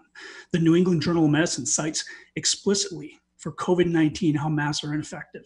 Now, again, I totally do not judge people who are wearing masks. I wear a mask.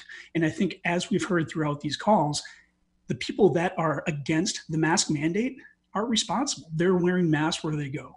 So I just wanted to echo that and just make sure that our freedoms are there. I've had several people in my immediate family with high risks get the COVID, and they have come out of it. They've actually very quickly, even person affected with cancer. And to me, the fear factor, the fear porn that is going on with this. And again, I respect everyone. If you're fearful, I get it. You know, and I feel bad for you. I'm not going to live in fear, and I certainly don't. I don't think these masks serve anything other than promoting or projecting fear on the public. And it is a very divisive thing. And as this goes forward, it's going to continue to get worse as far as a division in this country, which I never thought in my life it could get this bad. But again, I'm against this mask mandate. I hope that the adults in the room here can trust us as adults. As you know, the previous speaker said, well, there's adults that are going to do dumb things. Well, that's in any aspect of life. So again, thank you very much, and God bless America. Thank you, Mr. Teskey.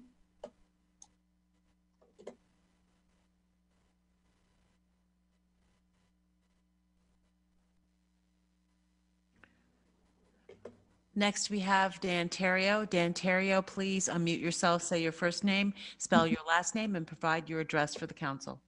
Thank you. Dan Terrio, 1170 Minahan Street, Green Bay.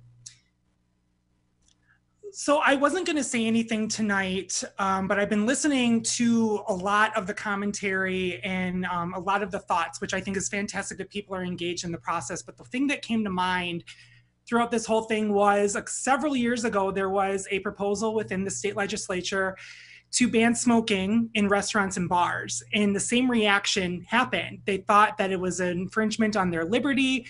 If they don't want to be in an environment where they're smoking, they won't go. You actually saw a polar change when it was passed and health was being promoted, and now you don't think about it even when you go into a restaurant or bar. This is temporary. Just keep that in mind, that there are people in our hospitals, there are people that are getting sick because for the past 2 months, there hasn't been any type of guidance from the state on how to control this other than socially distancing, wear masks as possible. But people, you have your liberty at this point to still wear masks, and it's not happening. We're still seeing rates going up. We need to rely on science on this. And if science and specifically within our community is saying wear masks and that something needs to be done, we need to follow that. The American healthcare system is not equipped for a pandemic. That's why there was an important piece in there with the safer at home. Those were lifted in a lot of communities. You saw rates go up. Masks are the next piece in here. And remember, this is temporary. You're not losing anything, but it's a temporary sacrifice that we all have to take in order to keep our community and the people here safe.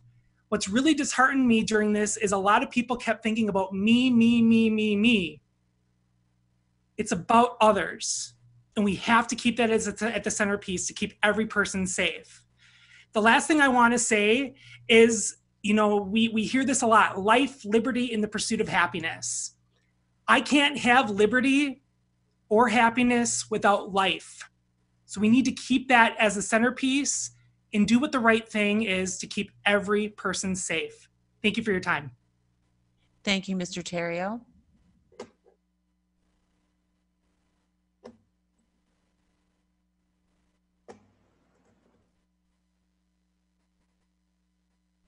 Okay, we do have one other person whose hand is raised.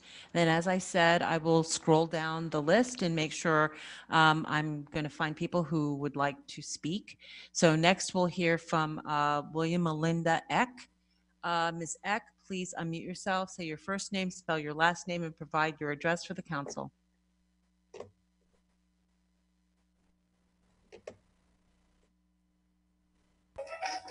Okay. Melinda Eck, 1634 Birchwood Drive, Green Bay, Wisconsin. Okay, go ahead. Okay. A lot of people have said a lot of the things that, that I would share. So I'm just going to share a couple of personal stories. One of them is I personally have a hard time wearing the mask. I have a hard time breathing without the mask, and the mask makes me feel like I'm suffocating. I have a niece that has asthma. She's required to wear a mask at work. She fainted at work. So it does affect people in a negative way. I was actually at an event last night where someone at a funeral, she was wearing a mask, and actually when I went in, she had the mask on her chin. And so I asked her about it, and then she put it up, and I mean, within the next few minutes, she adjusted so many times. And the reason I point that out is because it shows you that people are uncomfortable wearing masks. They touch it, they touch other things. They've now spread those germs that are from that disposable mask everywhere. Are they changing it every half hour like what's recommended in cases? It does say on the box it doesn't even work for preventing the coronavirus. And then those that are wearing the piece of fabric or bandana, are they washing it in between? A lot of people keep it in their car in between where they're wearing it, and maybe going from place to place. They might put it in their car because they don't need it for one place. And now we're talking, there's a lot of heat going on in the car, so that increases the bacteria on the mask. And really, if you go to the CDC website, it says this is no longer a pandemic. They've said that. I am not understanding why this late in the game we're going to say everybody has to wear a mask. It doesn't make sense to me.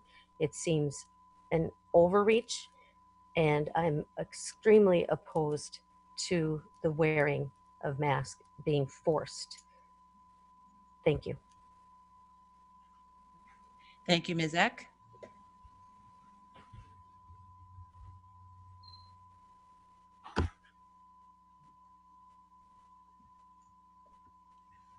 Okay. So what I'm going to do is I do see some other people have raised their hands. I'm going to scroll down just in case there have been people who are waiting. Actually, if there are people who are on camera who'd like to speak, I'm looking to see if there are people.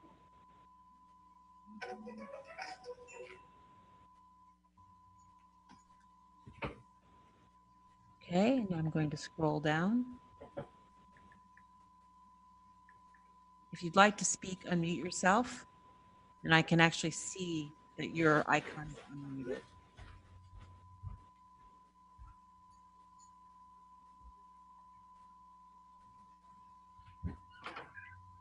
Put your camera on so they see that you're there. I do see that there is 676-8483. Hi, my name is Melissa Allen. My last name is Sorry, A-L-L. hold on 1 second. 1 second. So 676-8483 is Melissa Allen? Yes. Okay, hold on 1 second, Ms. Allen.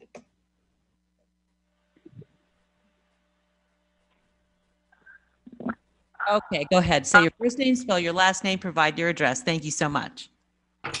All right. My name is Melissa Allen. Last name A-L-L-E-N. Address is Creekview Road, De Pere, Wisconsin.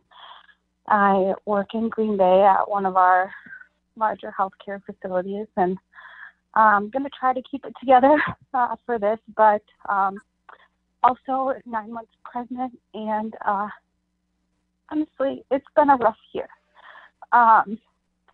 I cannot wear the masks.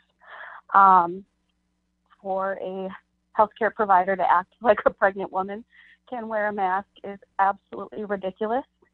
So that's just a personal thing I had to get off my chest. I have to wear one at work, obviously, but you will see it on my chin, over my nose. We have to reuse them for a week. So acting like you can don and don it, take it on and off without touching it is absolutely ridiculous. And from a statistics standpoint, I've been a hospice nurse. That's not what I do right now. I actually have an emergency COVID staffing leadership position, but with my history as a hospice nurse, I've been bedside with a lot of patients, and one of my memorable patients shared with me that she wasted her life worrying. And if we look at the COVID death rate in Brown County as a percentage to the population, 0.017%. 0.017% of the Brown County population have died from COVID. I am not insensitive to death. I have seen death, but we cannot have death without life. And there are much more painful ways to die. I'm not saying that COVID's not a painful way to die. There are other more cancer is more painful. There are many more ways to die that we are not restricting. And for somebody to try to impose such a restriction of freedoms on our community is so scary to me. We are seeing riots. We are seeing our nation fall apart. And for our local community to discuss imposing, taking such freedom of choice away from individuals is so devastating that I cannot handle it. And many people feel the same. And discrimination is real because I've seen it in the stores. I think that's pretty much all I'm going to say. I just pray that I can trust our local government to discern that our freedom is more important than this restriction, because in the big picture, we have a higher chance of dying from other things. And I get it, we can get sick, but that should be my choice. Thank you so much. Thank you.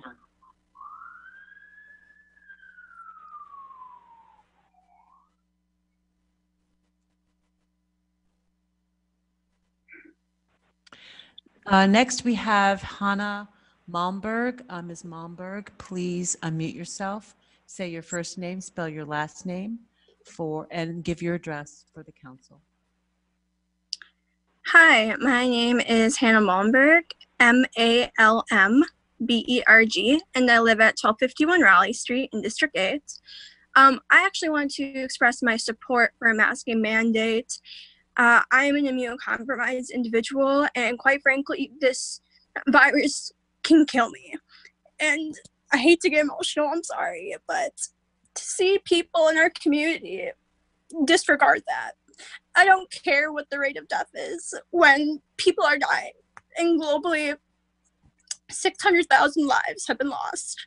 And I think that if we can do anything to prevent any loss of life, we should take that step. And the scary thing is we also don't know the long-term health effects of this. And I'm in my early 20s, and I know you might think, oh, I'll be fine. But I do have this health issue, and I have to see people my age take very risky steps right now because they have disregard for their community. And I think a mandate would push people in the right direction to consider their neighbor. And I think when we look at other countries where there's a better handle on this virus, masking is one of the steps that they've taken. Of course, it's not the only step, but I think it's an important one. And I would also like to say that I think people are acting like this is imposing on their freedom. It's oppression. And quite frankly, I think if you think that, you've never experienced real oppression or real restrictions on your freedom. Because this is not oppression. It's caring for your community, and it's a public health step that I believe we should take. And so I want to express my support for this. I know I previously emailed some of the council members, and again, I apologize for getting emotional. But it's very alarming to me when I see in our community that it's getting worse and it's not getting better. And I know we question why now and why not earlier. I think better late than never. And yes, it should have happened earlier, quite frankly. And I am alarmed that our city is not taking more measures to protect people in my situation. So sorry for getting emotional, but I just want to express my support for this. Thank you. I yield my time. Thank you, Hannah.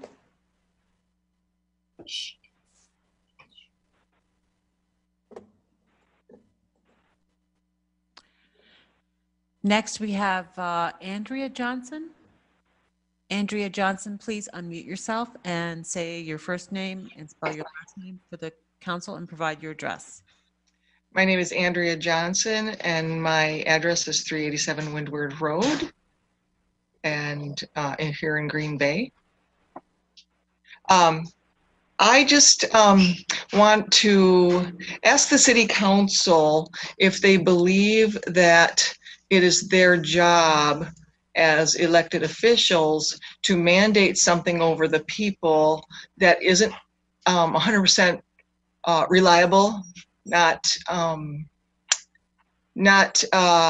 We can't trust any of the information we've been given as far as the latest numbers. We have healthcare officials that are not actually healthcare MDs or RNs telling the people that we need to mask up when there's proof, scientific proof, that the masks are not effective. Now, if everybody who believes we should mask wants to wear a mask because they believe they are protected, then why, if you're protected, should I have to wear a mask if I don't want to? So what that tells me is that people don't really believe the masks are effective. What they want is for everybody to be the same. And everybody does not need to behave the same nor be the same in order for us to be protected. We need to protect ourselves if we have vulnerable situations and healthcare concerns, and whatever measures we need to do that. But we should not enforce that on anyone, and for our elected officials to make a decision to force people with their to wear masks or anything else, to wear anything on their person, is against constitutional rights. What I want to ask the city council is, when you consider this, to consider what the repercussions are down the road, because this mask ordinance isn't the end then. What you're doing is you're opening a door for a can of worms down the road for a power-hungry mayor or governor or president that gets to do what they want without the council's check. So the council is at the behest of the people. and the people are trying to ask you to consider and be considerate of our constitutional rights, whether or not the masking thing is approved. I think that the council and the mayor need to look down the road. Your grandchildren and grandchildren's children are going to see what happens as a result of this decision. It's pivotal, and I just want you to know that you will be held accountable for the decisions you make as elected officials. And thank you so much for having this opportunity for everyone. Thank you, Ms. Young.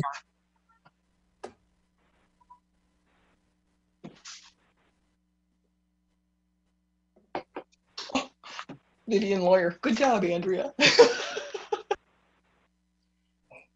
Yeah, thank you. Next, we have iPhone.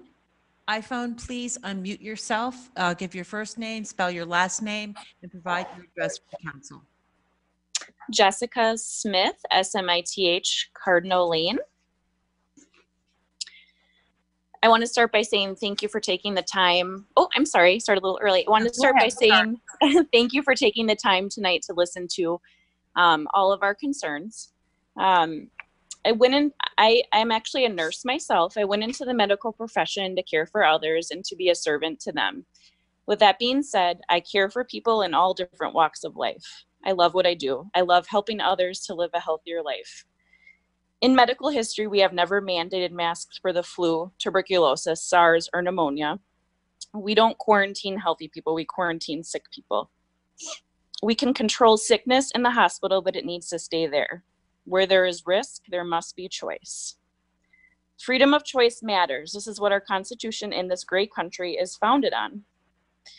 The hospital staff in the area have been furloughed, where working in the medical field used to be that we all had work continuously. This is hurting our economy more than anything. Our mental health is what is really suffering. Suicide, depression, isolation, the rates for suicide are huge. People need interaction with others. It's a necessity. I choose to wear a mask around the elderly, immunocompromised, etc., and wear it while at work. But I highly disagree that there should be a mandate to force it. It is overstepping our basic constitutional rights. We, the people, never forget that. Based on the numbers in this call, 32 people have been against the masks, 9 people are for it. We, the people, have spoken. Thank you so much.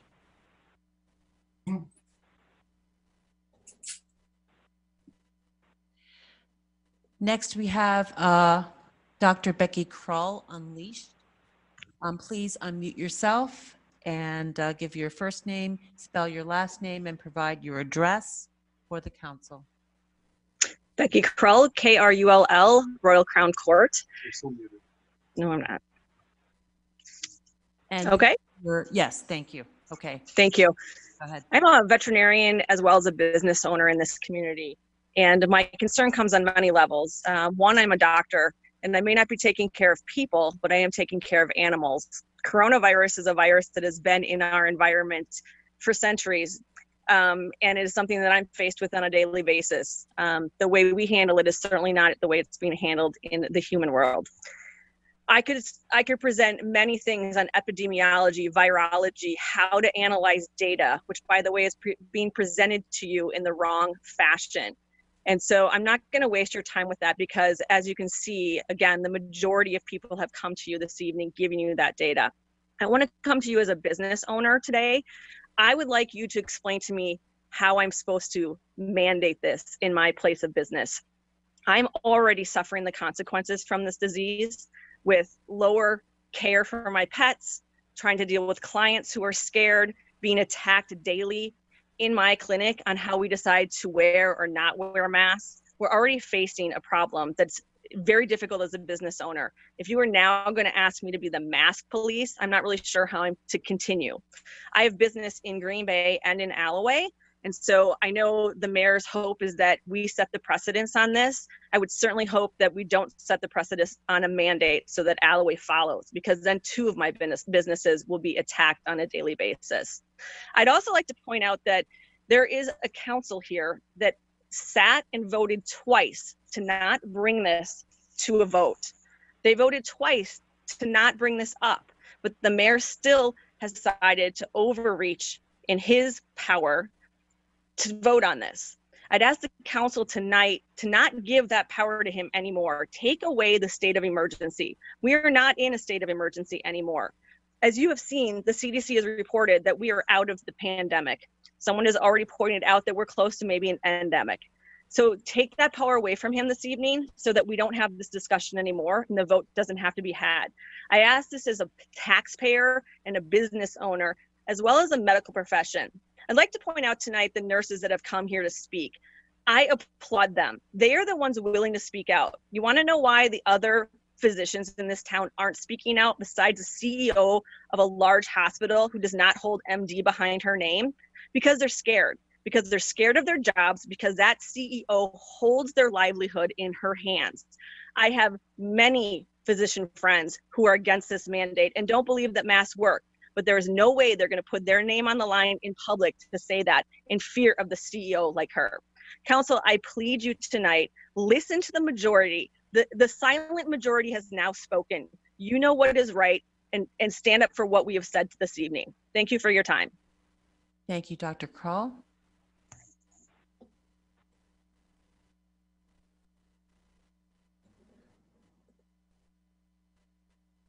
Next, we have Laura. Laura, please unmute yourself, state your first name, spell your last name, and provide your address for the council. My name is Laura Kraut, and I live on Indian Hill Drive in Green Bay. Can you spell your last name too, please? Arause. Thank you. Go ahead. I echo everything that has been said tonight, so I will not repeat statistics and studies for the sake of the time tonight. But in respect to those few that say that I need to do this, that it is my responsibility to protect you and your safety, I say to you, it is not my responsibility to protect you, and I do not need to do this. I have an immune compromised disease. My husband has moderate to severe COPD. We are both high-risk people, but we both accept personal responsibility for our own safety. It is not up to my elected officials or any other resident of this city, state, or county to determine or protect for my safety. It is my and my alone responsibility. Thank you. Thank you so much.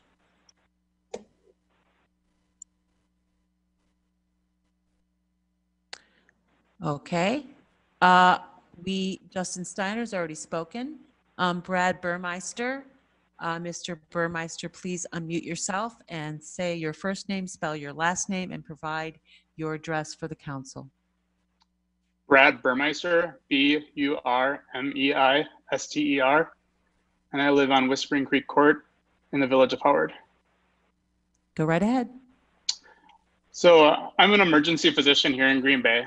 I grew up locally in Seymour, and I actually work at the hospital which I was born. I don't want to go into any details and refute any statistics that were cited so far, but I just want to say that in my medical opinion as a physician, someone who was raised in this community, I think that a masking ordinance is the right thing to do at this time. We see very concerning trends in our numbers in our population. Our trajectory is very unfavorable right now. This is a terrible virus, and we need to do what we can to help protect our community, protect our entire population, protect our economy, and get our children back to school. I think this really should be required so that we can keep moving forward. Thank you. Thank you, Dr. Burmeister.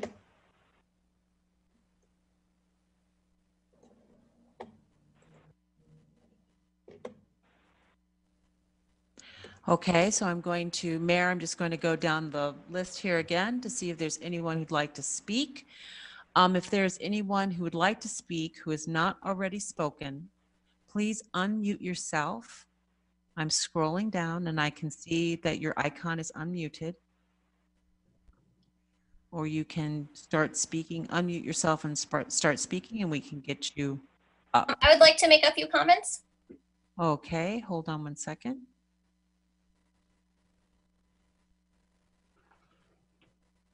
And is this 676-8483? No, this is K Jig. Oh, yes. Oh, yes. I think your icon kind of got pushed down. Okay, yes, indeed. Hold on 1 second. Thank you so much. All right, go ahead. First name, last name, address. My name is Kristen Giganti. Go ahead. My name is Kristen Giganti, Giganti, 1420 Bellevue Street in Green Bay. I just want to thank all the people that so eloquently and reasonably spoke out about this mandate, which I am also against. I think it's important to note that we need to make this decision logically and not emotionally. We've seen what all the emotionalism can do right here on this call. The poor girl who spoke a few minutes ago who was falling apart at the seams, who seems to think that the sky is falling and she's going to die. That is not a good place to make a decision from a place of fear and emotionalism. I think that we need to look at all of the facts and be reasonable. And one question I want to reiterate, I think we really need to have a better idea of when this mandate would end if it were put in place. Is it when there's no percentage of COVID positive people in Brown County? There's really not a good explanation of when there's an end cap on this. And I think we deserve to know what that looks like. I also just want to make the comment that by doing this, you're really creating a snitch culture here in Green Bay by asking citizens to be, watching each other very suspiciously. We already see so much animosity going on. There's a couple people on this call that have mentioned that they've been accosted and harassed in public for not wearing a mask. I think that for the good of our community, we need to stop and take a hard look at what this is doing to us. And by asking people to snitch on their neighbor, that's only going to make it worse. And I think that we in Green Bay are better than that. And I think also it creates animosity towards those who are asked to enforce this, be it business owners or our hardworking police department. I don't think creating more animosity against those people is a good thing either. The one last thing I'd like to bring up is to ask the council if they've considered the fact that this has the potential to open the city up to enormous potential legal litigation. Frankly, this is a civil rights lawyer's dream, and for good reason, because this is not constitutional.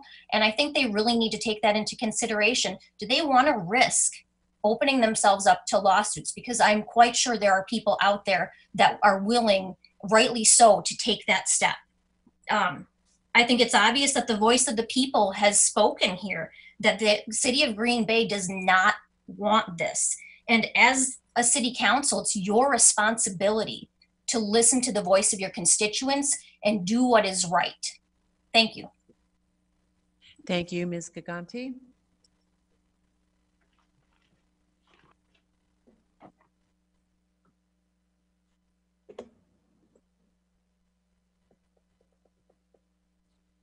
Okay, I will have one final call for people who'd like to speak to this issue.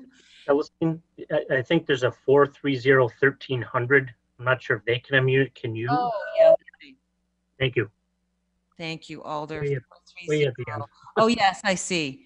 430-1300. Can you unmute yourself, please? I will unmute you. Can you hear us and speak? I can hear you. Okay, awesome. Just give me 1 second. Sure. Lots of clicking. Okay, say your first name, spell your last name, and provide your address for the council. Bronson Smith, S-M-I-T-H. I live on Smith Street in Green Bay, 54302. Okay. It's clear from the overwhelming majority of people speaking oppose this mandate tonight. The people that want this mandate to go forward are in the minority. And last time I checked, in a democracy, majority rules. The mayor and his COVID brigade who would pass this mandate tonight, regardless of the majority of Green Bay residents that oppose it, are not serving the citizens faithfully. I oppose this mandate wholeheartedly. I believe any mandate is totalitarian in nature. Alderman Scannell calling people who oppose this mandate what did he call them? I believe it was immoral, is very unbecoming of a public servant being paid $10,000 a year by the taxpayers of Green Bay. This mandate was defeated last week at the committee, at the committee, yet the mayor decided to sidestep the committee and go forward. What a slap in the face to not only the committee, but all those residents that took the time to speak out against it. And those that spoke out were overwhelmingly against it then. This issue is too big to be decided by a dozen elected officials. This should be a referendum vote on the November ballot. And by the way, the mayor should resign. Thank you. Thank you so much, Mr. Smith.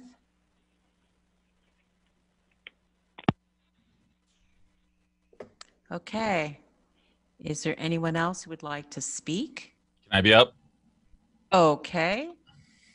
Unmute yourself, say your first name, spell your last name, and provide your address for the council. Elliot Christensen, CHRISTENSON, 1988 Mulberry Lane, Green Bay, Wisconsin. I'm not going to bore you with my giant list of why this is a terrible idea like I did last week at the committee. I just want to make sure that I don't get misrepresented as being one of the 10 to 1 that are supposedly in favor of this. It's very clear that that's not the case. So thank you. Thank you, Mr. Christensen.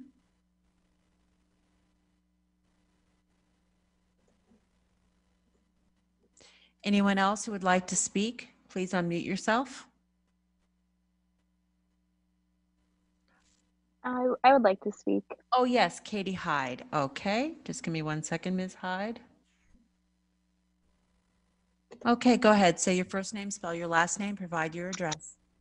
Katie, last name Hyde, HYDE, address 671 Sunnycrest Street, Green Bay, 54302. Go ahead.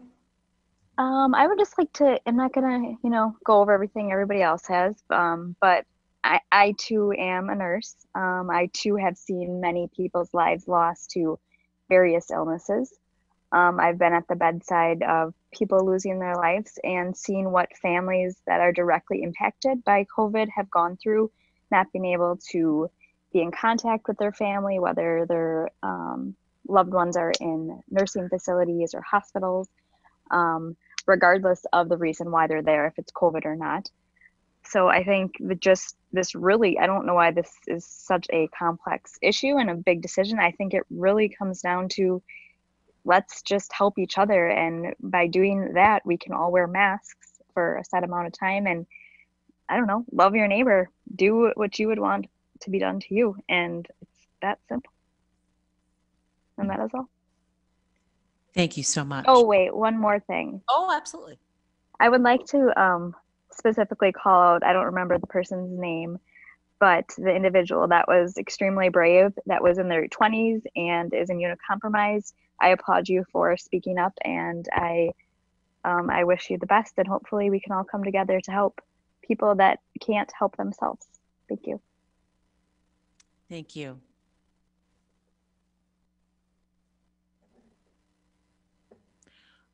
Anyone else who would like to speak? Please unmute yourself.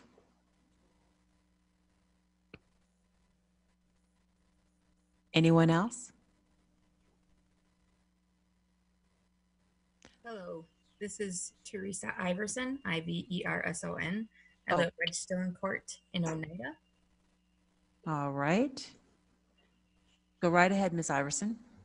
I think that there is a lot of great points that have been brought up. I feel like the medical community has been extremely intellectually inconsistent here. And so I'm not even going to get into that point. But if we do decide to mandate masks, which I'm obviously completely against, then do we end up doing that to every child who gets their childhood vaccinations? Because there are live attenuated viruses that shed. And then those children are asymptomatic or symptomatic shedders after they get their childhood vaccinations. I think it would be completely ridiculous to ask families who have to work to quarantine themselves after their childhood vaccinations for their children. or for themselves as adults. And anyone that is in their home and anyone they come in contact with, that's something that nobody is talking about when they say you're putting other people at risk if you don't wear a mask. This should be mandated. It's about other people. Consider your neighbor, be loving. I completely agree with that. We should consider other people and be loving, but you're opening this up to, if you are going to be intellectually consistent here and medically consistent, then you would have to also say, if we're going to be afraid of these viruses out there that are being shed by people that we can't see, that maybe they are sick, you have to be consistent across the board. And I would never say that you should have to wear a mask if you're going to give your kid vaccinations. That's just ridiculous. Also, like they have said, there's no mandates to be a healthier person, to eat healthy. In our family, we have immunocompromised people here, and we are not asking anyone to wear a mask for us. We have the responsibility to quarantine ourselves if we feel like we're going to get sick. It's no one else's responsibility to take care of me. We have personal responsibility, and we need to take that seriously. I have a lot of friends who are physicians, and I remember talking to one of them and saying, aren't you worried when there's somebody who comes in with, you know, the flu and they are sneezing all over the place? And she's like, no, because I face the other direction. They don't cough right into my mouth. One time that happened and I was like, well, gonna get sick now. Like, we can be responsible people without requiring all other human beings to do exactly what we ask them to do.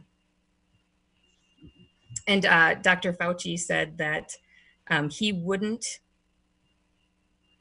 tell people that we should not wear masks right now, when before he said that it was completely ridiculous to wear masks for the regular population.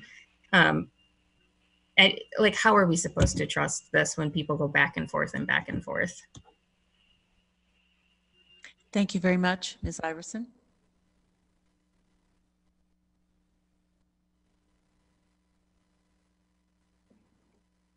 Anyone else to speak?